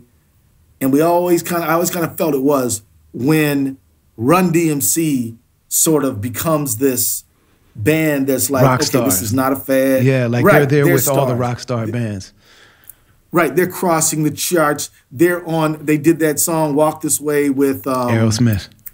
And it's like, okay, so rap is not some deal over there. And then, you begin, and rap was so innovative. You begin to see sort of like jazz influences in rap. You'd see, like even you use a lot of horns and stuff. Oh man. And I got I'm sorry, but I got to, speaking of horns, yeah. In 2012, we played the joint at First Ave for your re-election campaign. Yes, you did. And I had a full horn section. And they used to do this like New Orleans thing that I thought you would dig, where like the horn section, we would end the song, my song called Take Me Home, and they would walk through the crowd. And so the leader of the horn section, this Jewish brother named Jordan Katz, shout out Jordan Katz, was like, hey, Jordan. Congressman, do you want to walk with us? We're going to march through the crowd. And like, we'll be following you like this, like this band following you. And you were like, yeah, that's dope. Let's do that. So we're walking. And then Shantae Palmer, who's this African-American brother playing the trombone. He's about 6'6". And so he's walking in front and he smacked you in the dome. He hit you in the head with the trombone. Hey, man, on a live show, anything can happen. Right, man, we didn't let him live that down, man. The entire rest of the tour, we're like, man, he would say like, you guys, I wonder, is it okay if I run over there and just grab a burrito from that stand real quick? And we'd be like, you did try to assassinate the congressman with your trombone. We have to factor this in. I don't know, man. It's hard. It's hard. That's my friend, man. You smacked him in the head with it's deep, man. You know what I mean? Oh, man. We had a wonderful night that night. And I'm going to tell you who I met that night. This is an interesting tie-in, talking about like weird happenings. There's a woman there whose name is Courtney Ross. I can mention her name because she was a witness in the case. And Courtney was a friend of yours. She's a friend of mine. And Courtney, like on May 27th or 6th, 2020, calls me, Keith. Yeah, Courtney, what's up? Keith, they gonna try to ruin our boy. This is wrong. What they gonna do? I'm like, what are you talking about? George Floyd, that was my man. That was my partner. I'm like, wait a minute, Courtney. You telling me that the man who people are protesting in honor of, and then, because of what happened to him, is your intimate partner? Yeah. Yes, sir. Yeah, that's what I've been trying to tell you, Keith. And you and I both know Courtney. If you hear Courtney on the phone, you're like, this is a black woman from... right. Now, Courtney is a white woman from Northeast Minneapolis. Northeast, not even Minneapolis, from Northeast. Yes, she is. I love Northeast, her to death, man. And she's a wonderful person with a very big heart. And I'm gonna tell you, man, I was worried about how she was gonna manage her testimony in the case, because I was like, who could testify about the loss of their loved one, their intimate partner, their life partner, their fiance? Yeah. And she got up there and she did really well. And I told her, I said, there's a lot of people who help make the case, and you're one of them. Absolutely. And, so you guys met at that show. Yeah. It's crazy because, Brother Keith, I heard about her. I heard like stories about her all the time. She's like a mythical Brother Ali fan, like biggest Brother Ali fan in the world. Yeah, she and is. So people would come and be like, the lady that runs my coffee shop and her son are your biggest fans in the world. They wear your T-shirts. Right. They won't play anything else on the thing. And so I heard about her for years, and we had met and things like that. But then after Floyd was killed, I started seeing protests, and I was seeing a family at the head of the protest, all in Brother Ali shirts. And so I was like, man, I got to figure out who these guys are. So my dear friend Mike Madsen, who is an MC, Madsen from the Unknown Prophet, and a great photographer, he hit me up, and he's like a really well-known like Northeast guy. And he hit me up and he said, hey, so Floyd's fiance was the lady that I've been telling you about. So that's really when our friendship formed. But I mean, she's traveled all over the country seeing our show. So you met her that night. That's amazing. Yeah. Now she will tell you, let me tell you this. She would say, oh, you came into the coffee shop one time and I was talking to you. And I'm like, ooh, I'm embarrassed. I don't remember that. But where she came clear was like, she came to the show because she wanted to see you. And I'm like, this is great. This is why we do this, using the attractive power of music, hip hop, to pull people into a political process. And but she and I met there, been friends ever since. She invited me to go talk to the kids at Edison because she had a gig over there too. And that's her. About a year ago, when we moved to Istanbul, it's very rare that it snows here. And I was going over, I live on the Asian side. It split the water, like the Bosphorus splits the Asian side and the European side. Yeah, the Bosphorus, sure. So we live on the Asian side, but I'm a like coffee fanatic. Like it's a problem, you know what I mean? So I'm in an Uber going to the European side to buy this like $300 coffee grinder because it's got very specific settings and blah, blah, blah. So I'm like, I'm in the Uber and... man. So they're playing the radio, and he's like, the Uber driver speaks English, which is rare in Istanbul, and her testimony was on the radio, and so we're driving, and I'm looking out the window because I'm like, oh, it's snowy. It reminds me of home. It reminds me of Minneapolis. First time seeing snow, and I'm hearing her testify. And I'm sitting there and like my face is just covered in tears. And he turns around and he's like, are you okay? What's wrong? Something wrong? Do you need, whatever? And I said, man, I know her. And they're talking about my neighborhood, And I said, and then the Turkish reporter comes on and I hear him talking about the case and da-da-da-da-da, Minneapolis, da-da-da, George Floyd.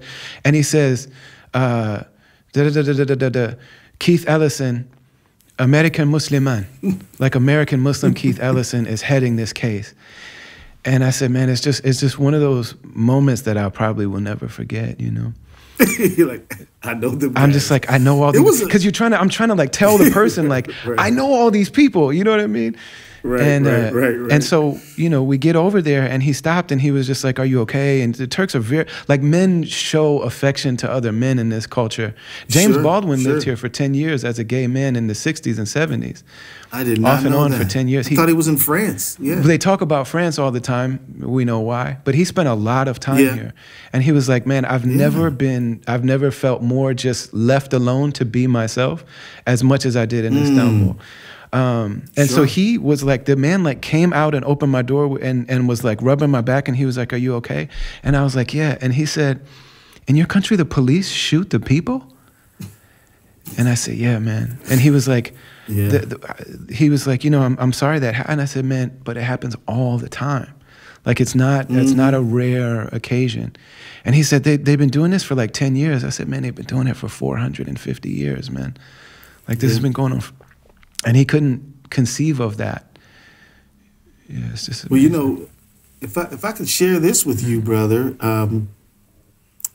I asked one of my staff members, a brother named Keon, great young man, to pull all of the international representations of George Floyd, right?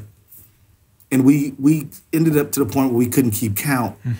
They were in Isfahan, Iran. They were in Portugal, and in Lisbon. They were in all over Spain. In Medellin. They were in Bogota. They were in Cartagena. They were in Sao Paulo in Brazil. Palestine. Yeah. Oh, absolutely. Palestine was in the street. Oh yeah, they didn't even. They protested. Yeah, and they've been in the street. But like also. Yeah, well, yeah, but they're like, yep, and here's another reason. But they were in Berchtesgaden, Munich, Berlin, London, Cardiff. It was really all over the world, and it reminded me, of when I don't know if you remember when the Tiananmen Square, there's this iconic picture of this one guy standing in front of all these tanks. Yeah, and of course. That image sort of shot around the world and was sort of emblematic of, the one person standing up against the awesome power of the state. And this George Floyd photo really did that. There's this place, maybe here's a place you and I I'd love to go with you. It's called Comuna 13 in Medellin, Colombia. And it's this neighborhood that used to be the target of tremendous abuse. I mean, first of all, it was full of displaced people. Other than Syria, Colombia has more displaced people than any other country in the world. These people left their homes where they were thrown out of so somebody could build a gold mine, and they lived on like the mountain side in Medellin, and they didn't have water, they didn't have electricity, they didn't have nothing. So that's when the FARC and all these revolutionary groups would sort of be there. Then the government would come there and try to kill them, and ended up with a lot of casualties who had nothing to do with it. So there's this history of struggle there. Now this community has used art, brother. They've used art to start painting and talking about their struggle, talking about their story, talking about what they went through. And the tourists come to Comuna 13, Community 13, and now they've got commerce and they've got a little bit of prosperity more than they used to have because they were able to convert this into this thing. Now the government supports it, which is, government's always Johnny come lately on this stuff. But, but that's sort of that phenomenon. I wonder, maybe you and I should go there one day just because it's a beautiful combination of art, hip hop, and fine arts. Carry your bags and shine your shoes, man. Hey, man, let's make a date, man. Let's, we'll have a great time. I'll cancel my birthday. Let's go. Well, you know what? I can't probably get there until after the election, which is in November. I'm gonna be here on the grind. But after that, maybe we could go and they're doing. I mean, you see all the art on the wall, but then you see every few blocks people rapping and breakdancing. Yeah, they got called Comuna 13. Comuna 13. Community 13. Speaking of which, so you're a college student in '87 at U of M. Yep. Hip hop is cracking. Yep. In '87, Big Daddy Kane sampled The Minister. out of the mercy of Allah and the law written in our nature, we call an individual into existence. And Big Daddy Kane has become a friend of mine. You know, it was really amazing. Like He's a great we've one. done shows and stuff in Europe. And one time I finished my set on the small stage and he's on the big stage on the other side. And so I asked somebody like, please, I need a golf cart. I got to go watch Kane. And so I get in the golf cart and I'm driving across and I just hear Minister Farrakhan's voice echoing across the, you know what I mean? And Chuck D around that in that same year, 87, Farrakhan's a prophet that I think you ought to listen to. What he can say to you, what you ought to do is follow for now. Power to people say. So this is around the time, like, so when did you actually become a Muslim? Like, what age was that? What year was that? I became a Muslim in a masjid in Detroit, Michigan, and it must have been 1982. The person who, you know, did my shahada is a good friend of mine now. He's getting up in age. His name's Abdullah Bey Al-Amin. All these brothers were, you know, following the, you know, teaching of Warith D. Muhammad.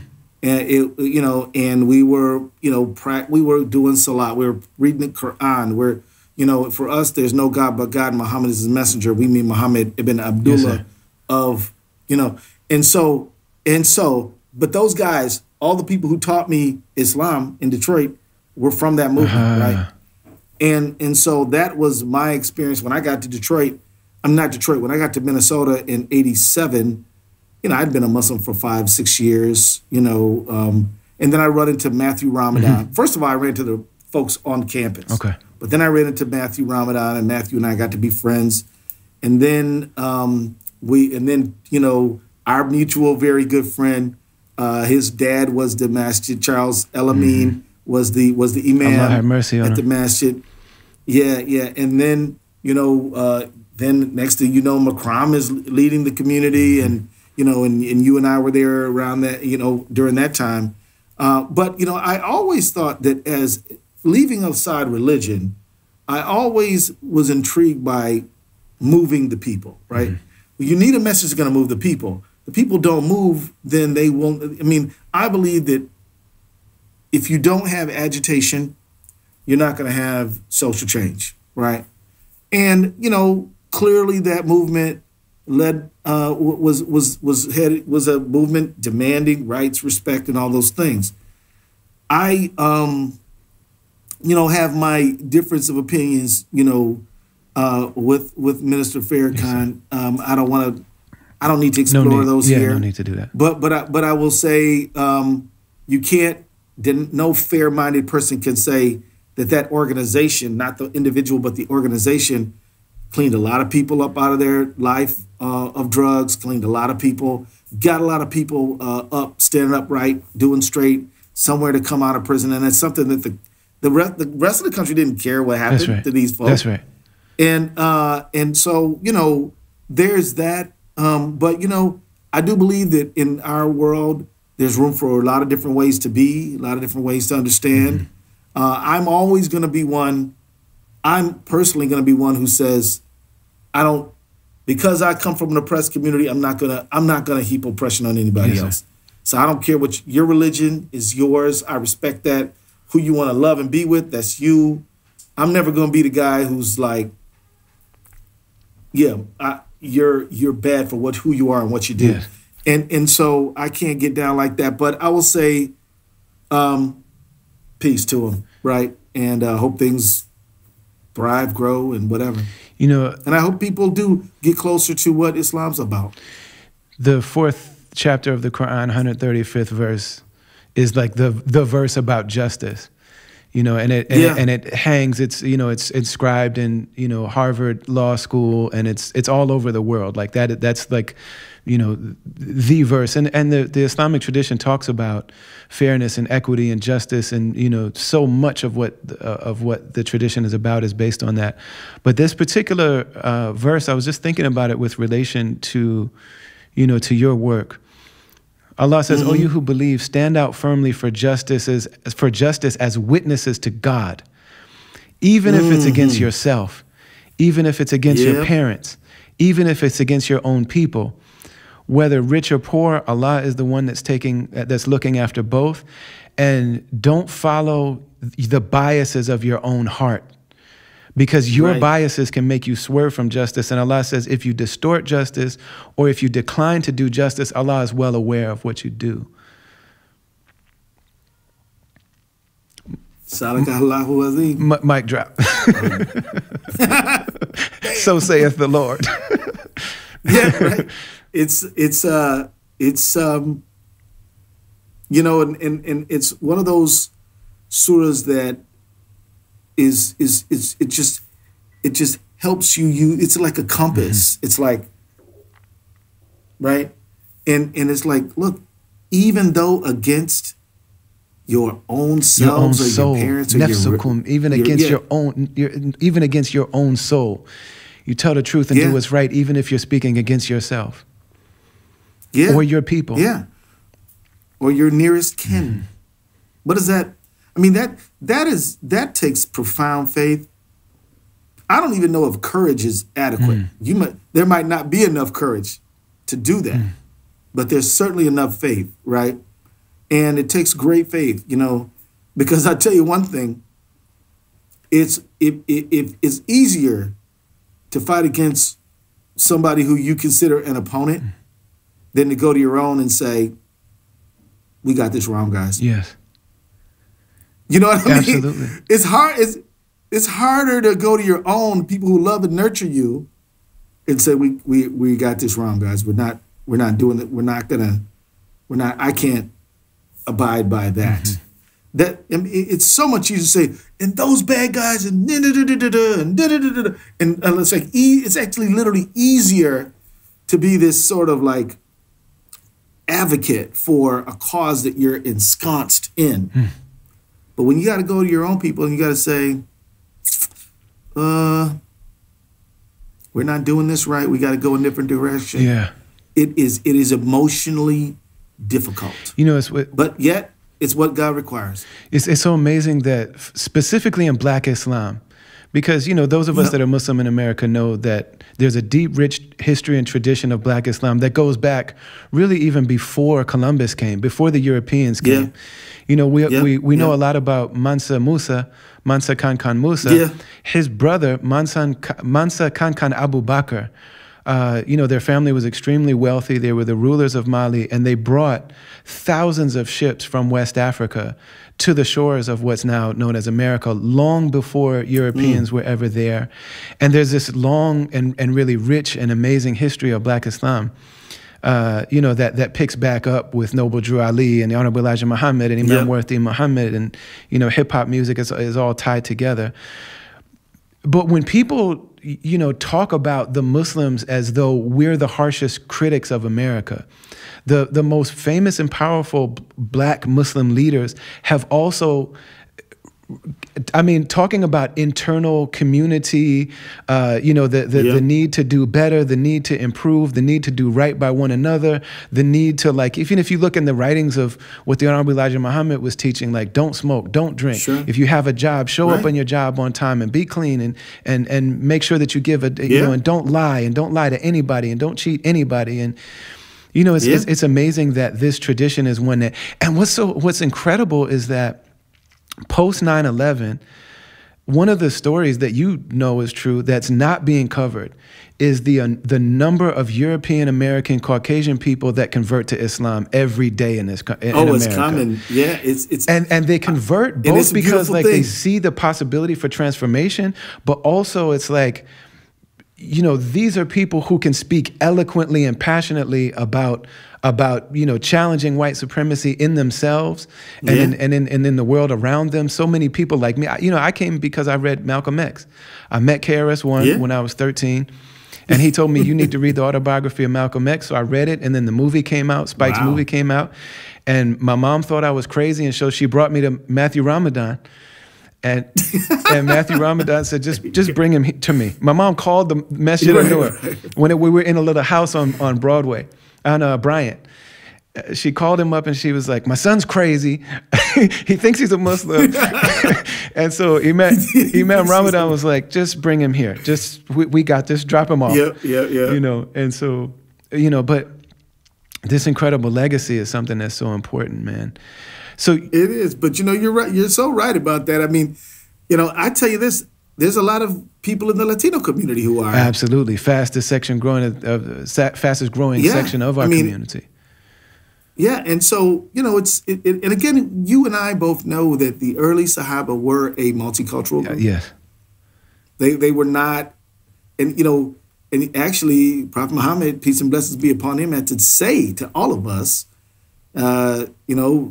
Arabs not better than the non-Arabs, and non-Arabs not better than the Arabs, and whites not better than the blacks not better than the white. He's the best among you is the one who's most pious faithful to your faith. Absolutely, right? And that is the first public record of a person making an anti-racist statement on a public platform. This is the first human being in recorded history to have said that, and that's his final speech. That's his final sermon.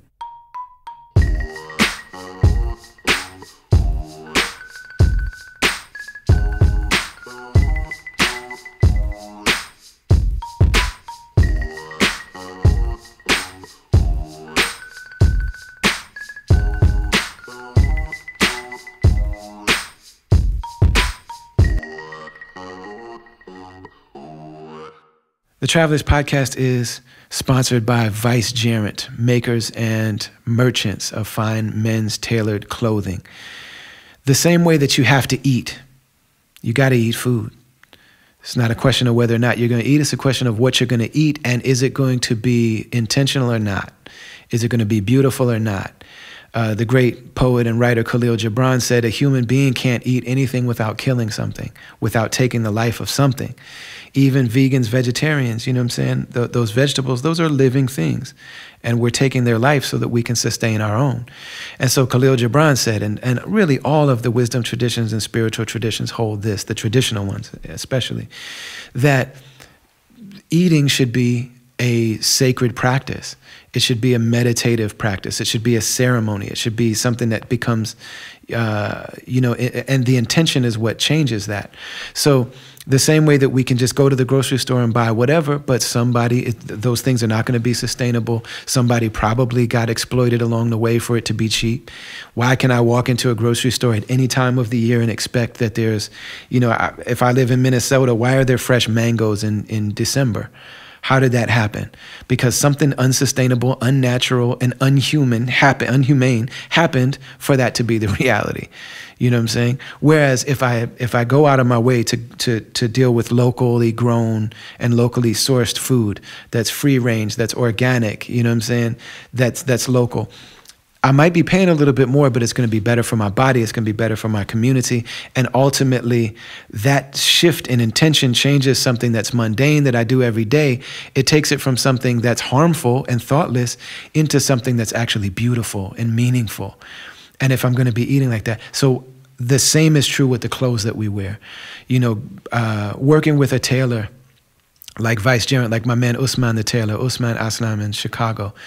This isn't about being a hipster. It's not about being a diva. It's not about being a narcissist. It's not about everybody look at me. I'm so fly. I'm so much flyer than y'all. It's about taking the reality that we're going to wear clothes every day and actually making it worship, actually making it an act of good that we do in the world. Like, what does it mean to get up every day and I believe in all these things and I'm fighting for justice. I'm speaking out. I'm organizing. I'm serving people. I'm doing whatever it is that we do. And then we put on clothes that are made in sweatshops by children that are not paid livable wages, and in many cases people are committing suicide. And then that thing isn't made for me. What's the intention it's made for? What's the energy that I'm putting on my body when I wear that stuff? You know what I'm saying? And then when I go and then when I'm done with it, maybe it doesn't last very long. And even if I donate it, most of the clothes we donate end up in landfills. So you sit with Usman the tailor, and the difference is that he's talking to you about what's the energy and the intention that I want to have when I'm inside my clothes. How do I want to feel? What's the energy that I want to be bringing to situations? How do I want to make people feel? The same way you set the tone with lighting and scent and sound and music and the temperature and all this kind of stuff. What's the energy I want to put in the world? Because the way that I show up is gonna absolutely affect that. So I know it's a bit more expensive. I know it's going out of the way a little bit to do something like that. But trust me when I tell you that when you put on clothes that were made for you with the intention of being sustainable, with the intention that nobody's being exploited, with the intention that this is something that's beautifying your every moment and your every interaction, and it's taking something that was mundane and thoughtless and turning it into something that's sacred, turning it into something that's a force of good in the world. It's not the same. It's different. I'm telling you, it's different. So head to Vice Gerent, check out their feed on social media and on Instagram and their website and all of that good stuff. And tell my brother Usman that brother Ali sent you. And Usman is somebody that I love, and his service is one that I've cherished in my life. So we're happy to be joined by Vice Gerent Official. Travelers Podcast is brought to you by UPF, Unity Productions Foundation. Unity Productions is a collective of creatives that come together to do really amazing things, really great cultural production. But specifically, we're partnering with them on Unfold Your Own Myth, which is a program where they bring together writers, authors, songwriters, poets, storytellers to create an online workshop that teaches and helps and facilitates young people learn to tell their own stories, to explore themselves and express themselves, which is extremely important. Because one of the things that it does is that, the idea that my story deserves to be heard and deserves to be told, is a really affirmation of humanity itself. And it's a very important thing. A lot of the people, a lot of the children, a lot of the youth that have participated in this program as participants, they're dealing with people in Afghanistan that come from war zones where people are saying like, you're just people that we read about in the newspaper. You're just numbers. You're just numbers on somebody's, collateral damage report. But this Unfold Your Own Myth it basically says to them, no, you are a unique human being that was brought into the world by the unseen divine creator of all things, and that God doesn't repeat himself in creating. So your story matters, and you deserve to know yourself, and you deserve to express yourself. That story matters enough to be written down and for that process to be honored, but that also there are other people that need to know what you have. You have a part of this. It's really in line with the purpose and the intention of this podcast, that like your story matters to people because no one has your story but you. But there are people out there that need to hear what you've been through, just so they know that they're not alone, and that they can benefit from the wisdom that you've gleaned. So if you go to upf.tv/unfold, you can access these, you can support them, and please do that. But you can also access this online workshop. And so if you're a community leader, if you're an organizer, if you're an educator, if you work with youth, if you work with bringing people together in any kind of way, you can access this. And I'm one of the presenters. I'm honored and blessed and fortunate to be one of the presenters. And I'm really happy to have them as partners and sponsors on this podcast. UPF, Unfold Your Own Myth, upf.tv/unfold. It's really important that we remain independent. That's something that's extremely important to me. But why is that the case?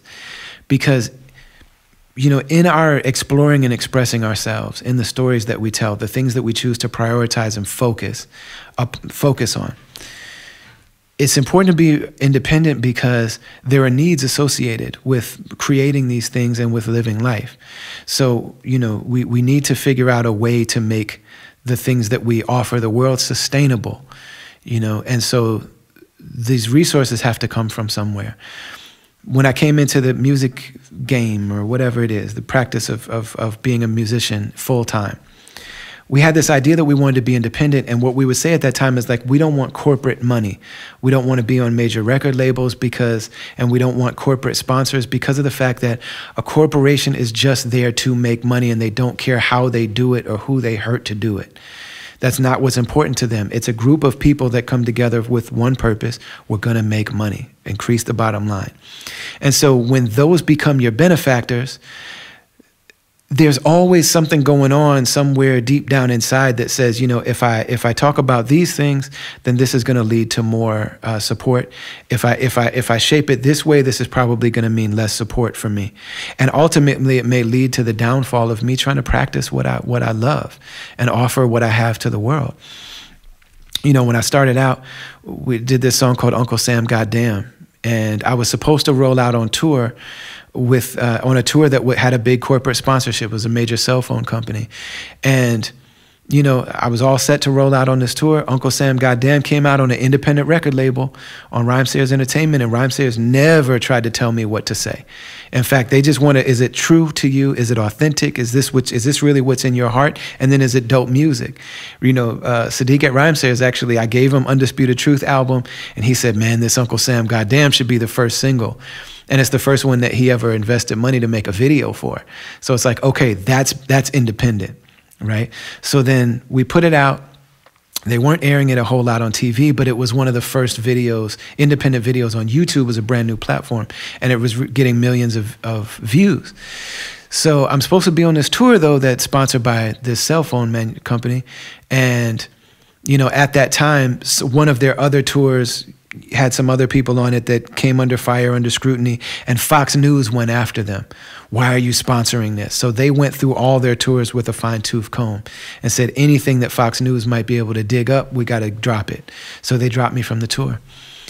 You know, and so that's, at that time when we first came in the game, that's what it meant to be independent and to not sell out to corporations. Here's what it looks like now.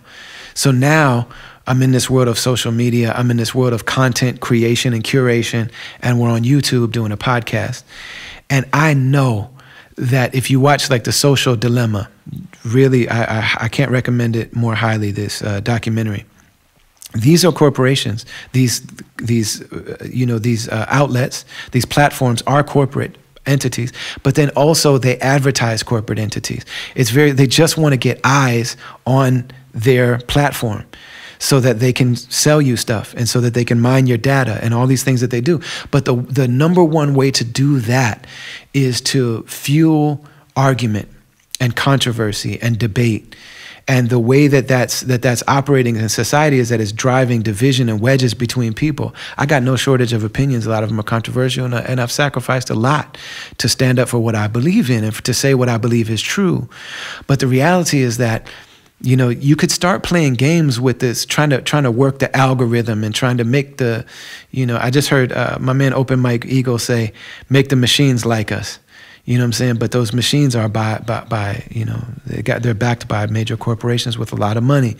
And so if you fuel argumentation, if you fuel division between people, if you post things that are provocative and that you know are going to cause arguments and be clickbait, then that's another way. But look what that does to us. Look what that does to the way that we create. Why am I saying all this? I'm saying this because we have a platform that we call our Caravan. It's something similar to Patreon, but it's a different format. It's a different platform that suits our needs and the things that we want to do with it. And we have different tiers, and the idea is to really foster and build community. I used to go on tour, and the people would come, and we try to keep our ticket prices low for tours, so you come and pay 20 bucks. And if you get 500 people doing that, well, now I got enough money to live and do what I want to do, and I don't have to ask whatever corporation, you know, can I please have some money to go do what I'm doing? I can just rely on the people that support it, the people that actually listen to the music. And then also those people started to form a community around that. And so I've learned that those shows and those tours aren't as reliable as they used to be, but also we can go into these platforms and this technology with the intention of being sincere, being independent, and building and fostering connection, if not community. And so that's what the Caravan is. If you go to brotherali.com to the section called Join, you'll see there's different tiers there. The first one is that you contribute $5 a month, and a little bit with a lot of people goes a long way into covering our costs and keeping us independent, and also keeping the show free. You know, the show itself will still be published everywhere, and it'll be free. But you know, and for that you get these episodes early, and you also get them without these ad breaks. So you don't have to hear an extra hour of me talking about all this stuff. I think it's dope because we choose sponsors that we know and love, but you can get them without that. The second tier, you contribute a little bit more. You get access to an Ask Me Anything episode of the podcast monthly that, you know, I start going through questions that are asked of me. You know what I'm saying? So you get to contribute to episodes of the podcast that are just for that group of people. You also get digital gift boxes, gift packages. So things that we create that we don't intend for everybody, but we want for the people that really support us, that are dialed in, people like you that understand, that really get what we're doing. We want to share those things with you. And then also you get a 1-hour recording of the oral history of Rites of Passage, my demo tape that I brought to Rhyme Sayers. And the third tier is a commitment. It's an investment. It's $100. And that one gets you all of those things that I mentioned before, but also there's a private Slack channel. And we keep it intimate so that there can actually be a sense and a fostering of a connection and a communal element to it. And so in that one, you know, I leave voice notes. I love voice notes. And there are people from different walks of life and, you know, different backgrounds that are joining together. And what I'm seeing start to unfold is that people are starting to share wisdom with each other. They're starting to share what they're going through. People are starting to hear from each other. So I contribute in that, but it's not just me in there. It's also a community of people that we call our caravan. All that being said, the podcast is free, and the podcast will stay free, and it'll stay public, and we'll post it in all these places where you can get it, you know what I'm saying, for free. But for the people that want to be part of this and want to make sure that it remains free, that it remains not only free money-wise, but free in the heart and free in the mind and free in content, head to brotherali.com in the section called Join and get down with this caravan. We thank you very much.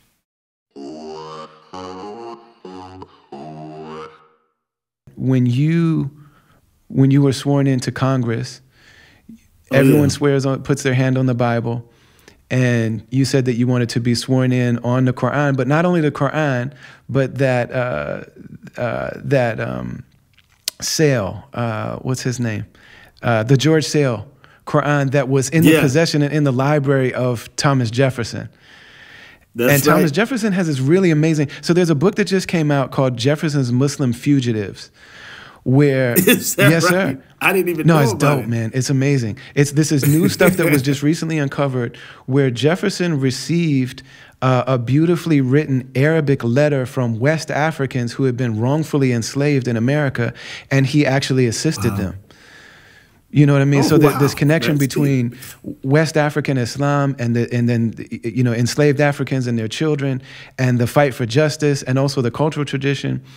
So, you know, the fact that you were sworn in, just the symbolic importance of that in the narrative of what America is, you know, you know. But what does it feel like to be connected in that way to Thomas Jefferson? Like, how do you feel about that? Honestly, I think that Thomas Jefferson is a fascinating person, very complicated guy, right? Very complicated guy. Thomas Jefferson spoke not only as an owner of a Quran, but he actually spoke about religious tolerance, and that was critical. You know, on the other hand, he's a human being. So what does that mean? He's like, I know that holding slaves is wrong, but it makes me a lot of money, and I don't know what to do about it. But I don't really like cooking that much, and these crops aren't really going to take care of themselves. And right, somebody got to. Right. And he, you know, the thing is, you know, he has this quote that goes something like this: "I tremble when I know that God is just, and His justice will not sleep forever." He was talking about slavery. Yes, sir. Yeah. And yet at the same time, he was like, ugh. I mean, it's like America was addicted to slavery, right? It couldn't quit, right? And we probably needed a war to end it because some folks was never letting it go. But he's a complicated figure. And I put it like this. I think it is important to recognize the contribution of Thomas Jefferson without, I mean, some people say, well, he held slaves, so he's just bad.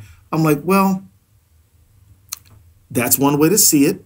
You know, I think we've got to be a little more nuanced than that, right? I don't think Thomas Jefferson and say Robert E. Lee are the same. Robert E. Lee led a war to kill and die to maintain the slaveocracy. Yeah. That he's a traitor to, you know, that's another thing. Thomas Jefferson, sadly, didn't have the strength of character to buck the prevailing notions of liberty at the time he was living. But he did know, he was aware that there were notions of liberty that surpassed his moment in time. And so I think he's an interesting guy. You know, he wrote notes on Virginia. I think that people make a mistake when they think that America started with the Boston Tea Party. The concept of America really starts in Virginia, you know, in my reading. And actually, in Thomas Jefferson's notes on Virginia, he might have been, you know, in many ways, the intellectual leader of what the country eventually became. There were others as well. I mean, you know, we all know about, you know, Alexander Hamilton, but at the time, it's important to understand we didn't have a United States. We had states that were kind of united, you know, and so there were very different factions and ways of looking at the world. So that's what I think about Thomas Jefferson. I'm no big fan of him. I'm no harsh critic of him. We take what we can benefit from, and then we understand that if you want to lionize somebody and make them into some sort of a demigod, probably not true. I mean, you know, but at the same time, there are things we can learn and draw and should draw from Thomas Jefferson. You know, being somebody that was, you know, doing such incredible activist work, like you did, you know, everything from street level, super grassroots activism, you know, and all these different areas of activism and organizing and advocacy and speaking and writing and creating coalitions. There's this feeling among, you know, because I did more like street level, grassroots level stuff. There's this feeling sometimes among those communities, especially, you know, among certain factions, that like to go into the system and to actually like leave this position and to actually go inside of the system, there's this idea that like you go in there saying that you're going to change the system and they're actually going to be the ones to change you. And honestly, I've seen that happen over and over and over again. You know, a lot of the people that were really powerful and outspoken in the 60s and 70s, they got good jobs. And Peter Ustinov, I think it was, or maybe it was, maybe it was, Allahumma salli ala Muhammad. Who's the great Saul Alinsky? I think it was actually him. Said, you know, affluence makes cowards of us all.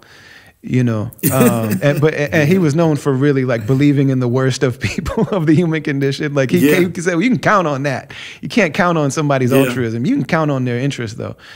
But you know, of all the people that I've known that have taken that approach, you are the person that I can say that not only because I know you, but just everything that I've seen you do and all of the projects that I've seen you pursue are really, you know, seem to come from this place. But I wonder for you, what's that like?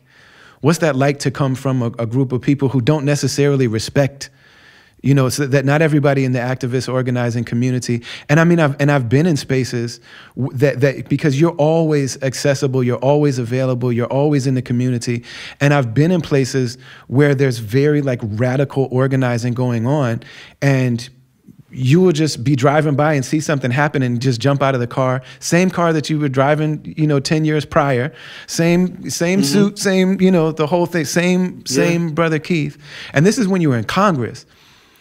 Jump out of the car and just like, hey, what's going on? Like, what's the, you know what I mean? Do you ever have a sense, you know, thinking about your 22-year-old self, you know what I mean? That like, man, I'm inside now. Like I'm in the belly of the beast now. You know what? The society is all these concentric circles. So you go through one wall and you find out that there's people even way more inside than you. And I can tell you, man, when I ran for Democratic national committee chairman, I found out how much outside I found out how much outside I was and how much inside I wasn't, you know? So that's an interesting experience. But what I will tell you is that we have when you're an activist, you got to remember what your goal is and what you're trying to get done. Because it is possible as an activist to just fall in love with the fight. And so you view legitimate, real progress as just some fake because you don't even believe it. I think it's important for every activist to do a lot of spiritual exercise and to always check back to make sure that you don't get cynical. Because once you get cynical, it gets hard to make a decision as to what is actually a good thing and what is not. And nothing is good after a while, right? If you don't make sure that you do a reset check-in mentally, emotionally, and spiritually. And so I think that when I was, I have a picture of myself talking to a lawyer named Stephen Cooper, who was the head of the Department of Human Rights back in like 1991, and we're asking him to take over a case that occurred back then, right? So like people asking me to take over police prosecutions now. I myself was doing that back in 1991, you know, regarding Tyrell Nelson and stuff like that. So what is my point?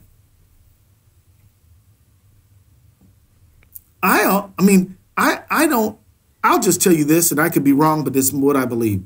I don't really believe that there's any society anywhere on the globe that is morally superior to the one I live in.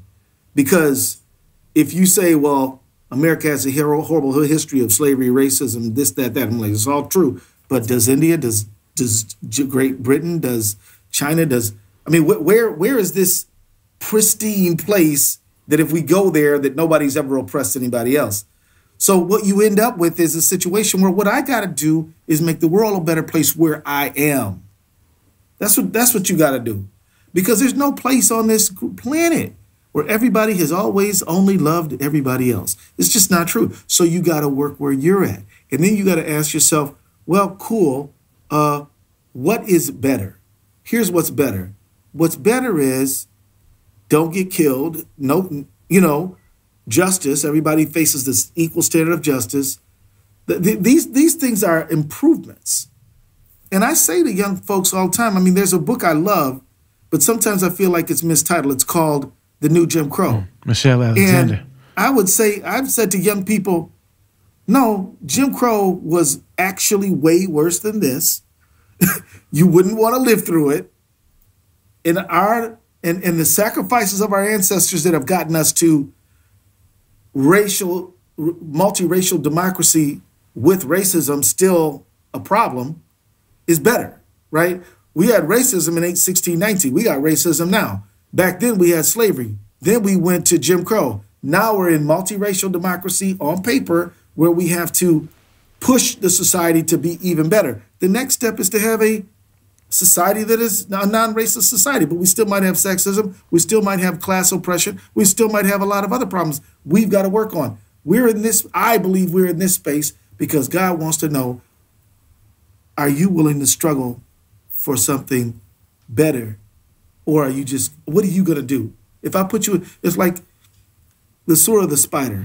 Do you believe that you'll be left alone on saying, do you believe you'll be left alone on saying, I believe? It won't be tested. They were tried before you. Yeah, they were tested before you. You will be. Yes, and so that's sort of how I understand the world. So I guess what I'm saying is there's a difference between an elected public official and an activist.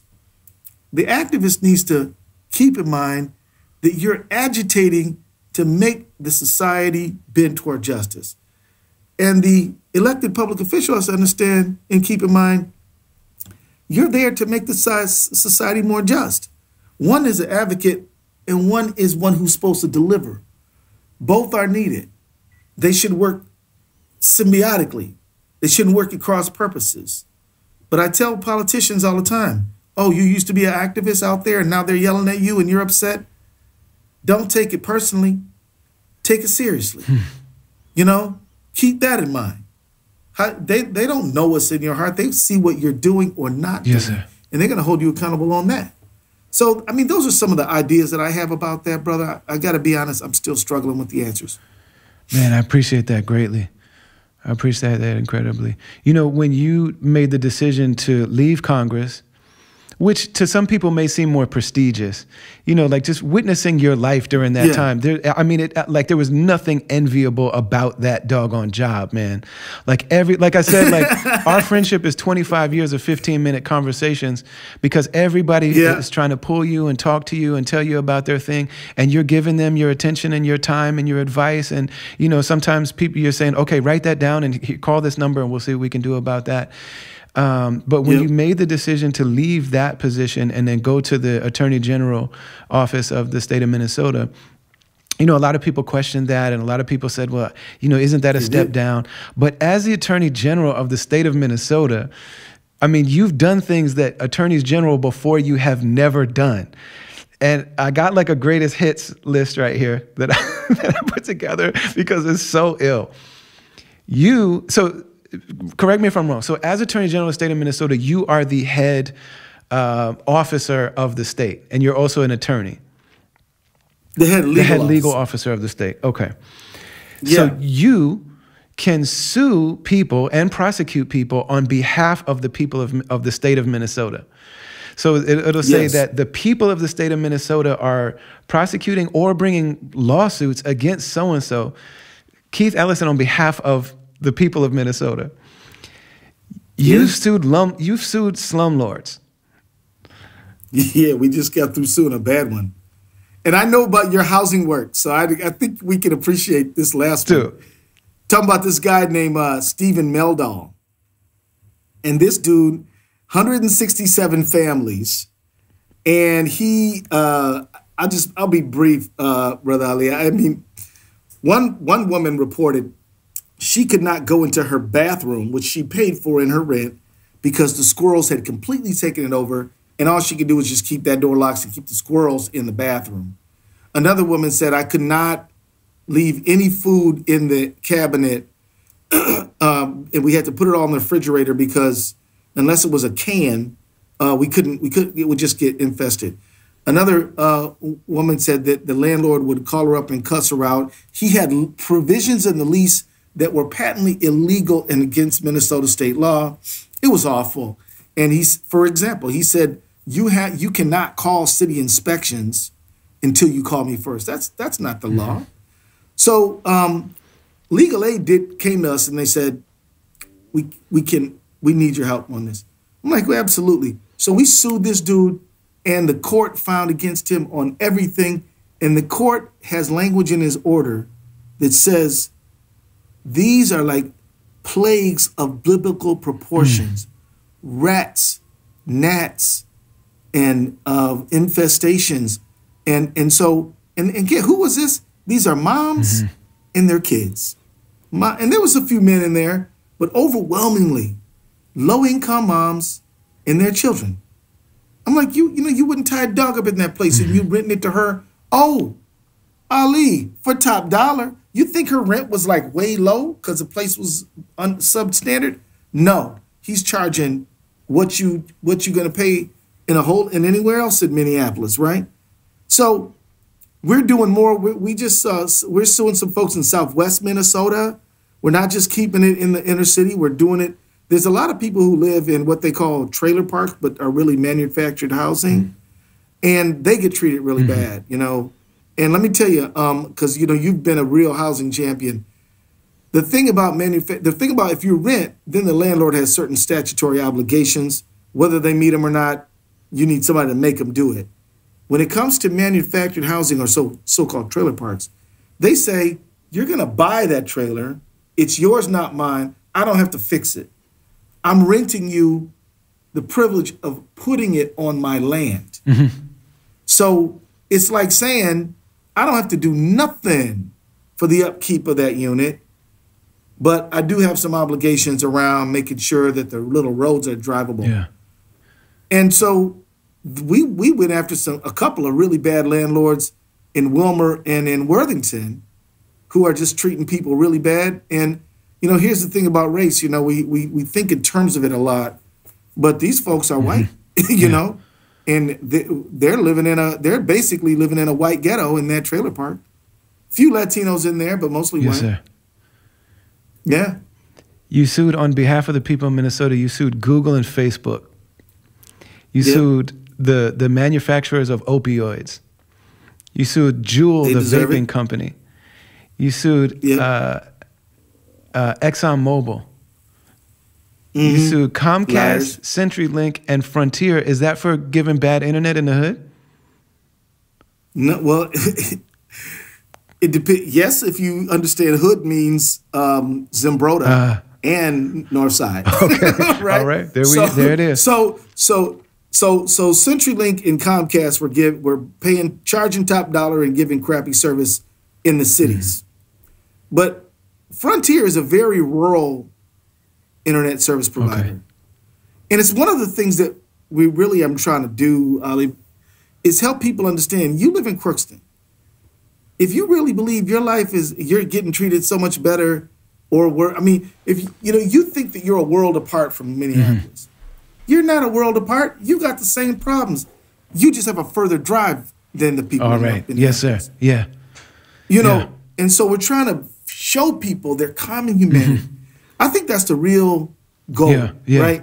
To help folks see that what you're going through and what they're going through is the same. Man, I was on a call last night with a group called Land Stewardship Project.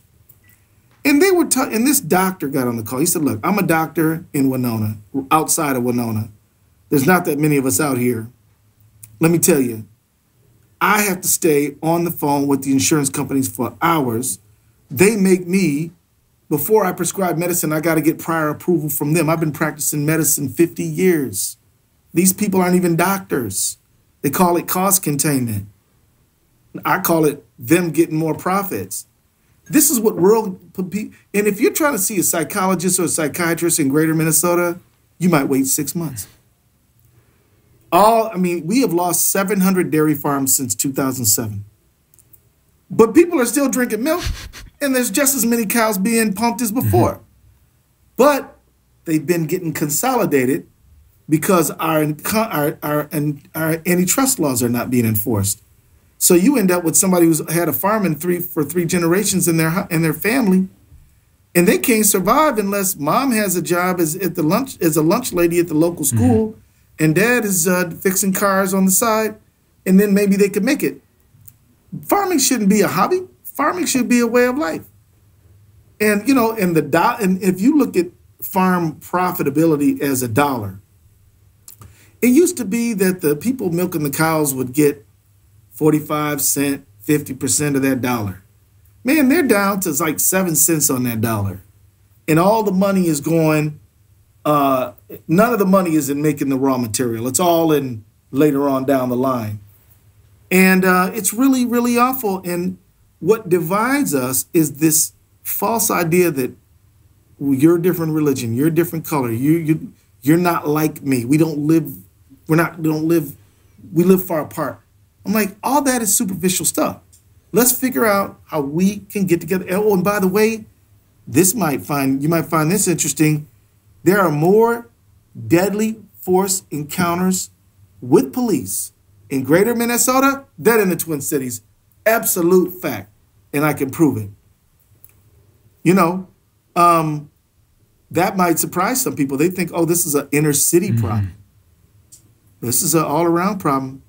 I tell everybody, if you ever watch the show, The Dukes of Hazzard, the whole premise of the show. I was not expecting to drop a Dukes of Hazzard reference. Well, let me just say the entire show is about how these low-income white guys are in this conflict with the sheriff. Okay. Right? That's what the whole isn't right. I mean, if you're my age, you remember this show. Yeah. Bo and Luke Duke and Daisy Duke with and Boss Hogg and Cletus. Right. And, right, all of that. But the entire show is about, it's a comedy, of course, but it is about the tension between these low-income farm boys and law enforcement, right? Isn't that what the show's about? And how they go back and forth, and how you didn't get me, and I didn't do anything anyway. And that's the whole show.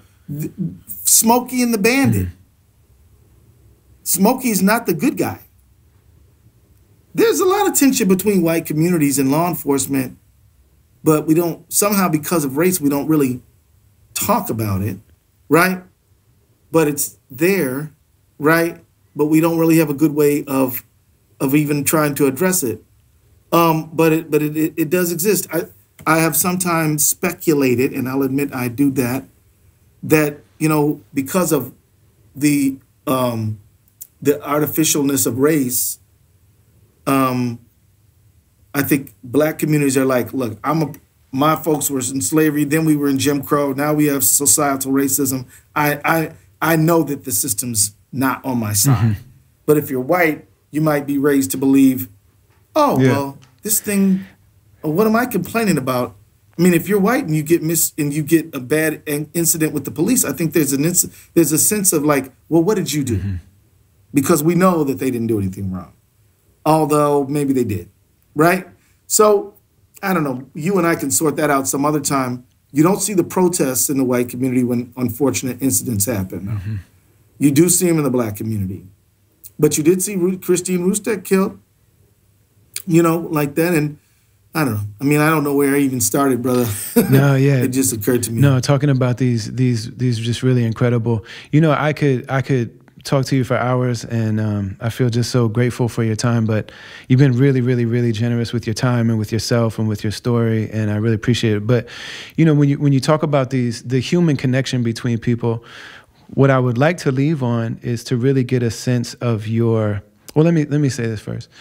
I saw when your beloved mother passed away from COVID, you were saying that prior to that, at the very beginning of the pandemic, you were speaking to and advocating for the Hmong community because they have really specific like cultural practices around death and dying and end of life and memorial and burial and all of these things, that because of the pandemic, they were having real difficulty with like, how do we carry this out?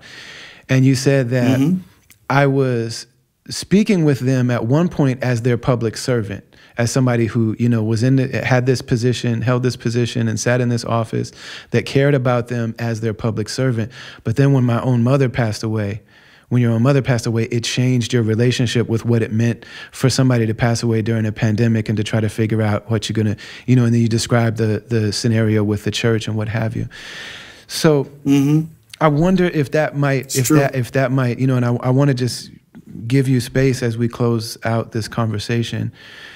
There's something about this legacy in general, and you in particular, that seems to be able to take the human experience of pain, difficulty, you know, the fight for wholeness, the fight for community, the fight for love, the fight for justice, the roadblocks that one encounters along the way, that you've been able to take all of the difficulty and all of the challenges of life and convert it into this amazing service of community, you know, and of people.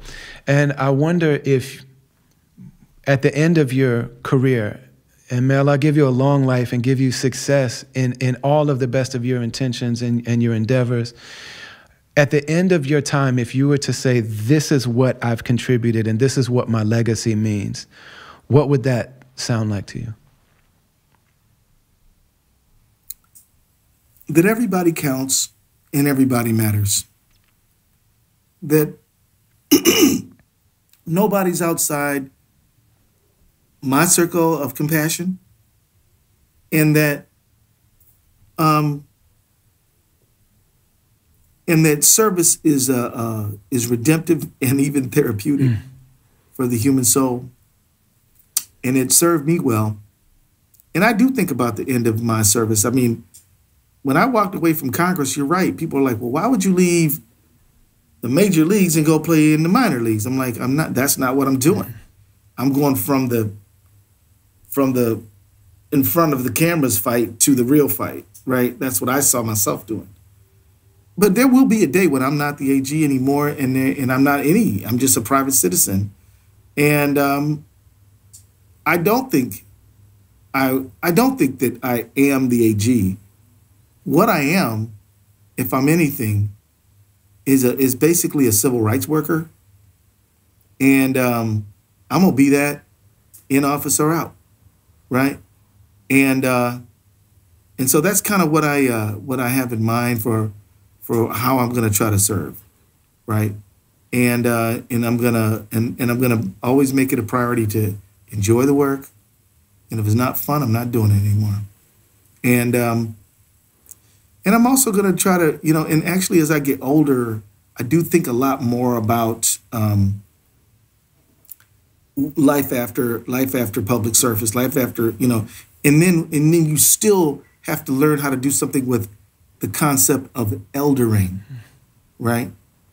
One of my detractors said to me the other day, "Oh man, you looking old." I'm like, well, I am 58 years old. I'll be 59 in a few months. Thank God, I guess the alternative would be that I'd be pushing up daisies right now. But my point is, I think you look like the full moon, man. I don't know what he's talking about. Well, yeah, well, people say what they say, but my point is, eldering is an important thing, right? And eldering is important, and it is important to embrace it, right? How can we? And I'm actually, I don't know, quite a bit older than you are, but how can we, as men, who God we hope will bless us many years, when we get those experiences, make sure that they're beneficial to people who are coming through, right? That's another very important. I told my staff the other day, our internship programs represent a core value and commitment our office has to developing talent, right? And so that can work for anybody. And I would say that once you cross 40 years old, you need to be thinking about how you can give something. You knew Mel Reeves well, Absolutely. didn't you? Yeah. And like Mel was mentoring people, man. Mel was giving back. Yeah, he had a group called the Study Do Group. He said, we're not gonna have a study group, we're gonna have a study do group.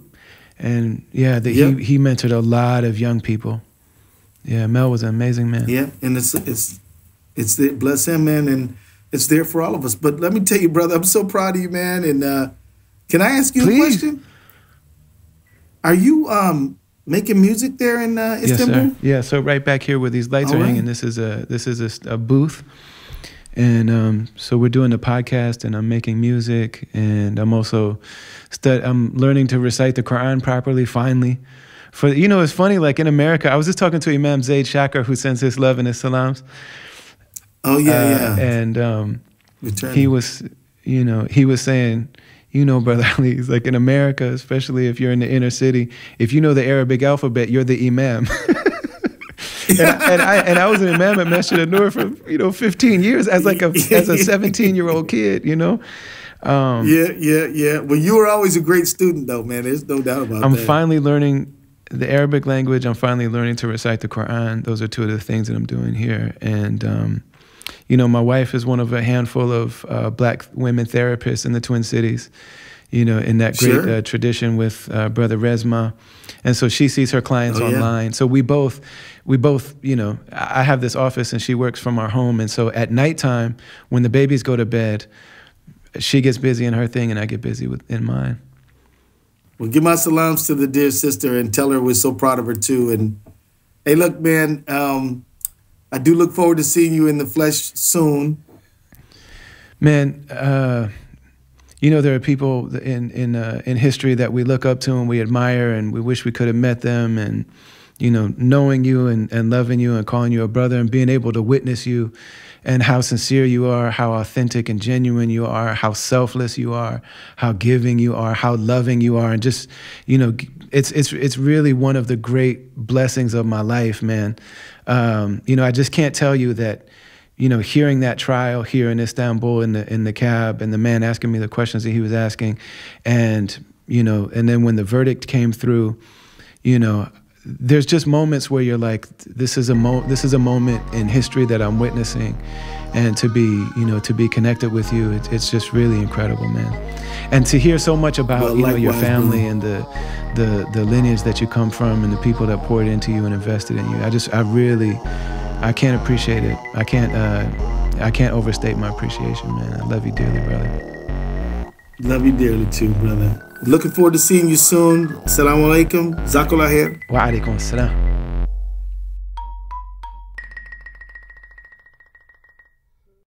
Thank you for being with us on the Travelers Podcast. I want to give a special thanks to Keith Ellison. Thank you so much, Attorney General, sir, for your time and for sharing yourself with us. Make sure to like and share and subscribe and comment, all that stuff that people say on podcasts. It's true. It really helps the podcast be seen and heard by people who may enjoy it and benefit from it. Go to brotherali.com. You can sign the mailing list. You can go to the event section to see all of the dates and events that we have coming up in a city near you. Go to the join section and you can get down with the caravan to become part of the community and the support that keeps this podcast going. Check out the merch, check out the catalog, check out all the stuff we have on brotherali.com. Special thanks to Amna Mirza, to Mansoor Panawala, to my man DJ Last Word, my man that does the graphic design for the Travelers Podcast. Amr Rahman, thank you to my man Ant for producing the Travelers song and allowing us to use that music as the theme song for the podcast. Thank you, Darian Washington. Thank you to Mark from Medina, who designed the stamp logo that we use as the logo for the podcast. Travelers Podcast is produced by Brendan Kelly, a.k.a. BK1, and it is a production of Travelers Media. Thank you so much. Make sure to come back every week wherever you get your podcast. Signing off. Peace and love. Assalamu alaikum wa rahmatullahi wa barakatuh. Wa sallallahu ala sayyidina Muhammadin wa ala alihi wa sahbihi wa sallam.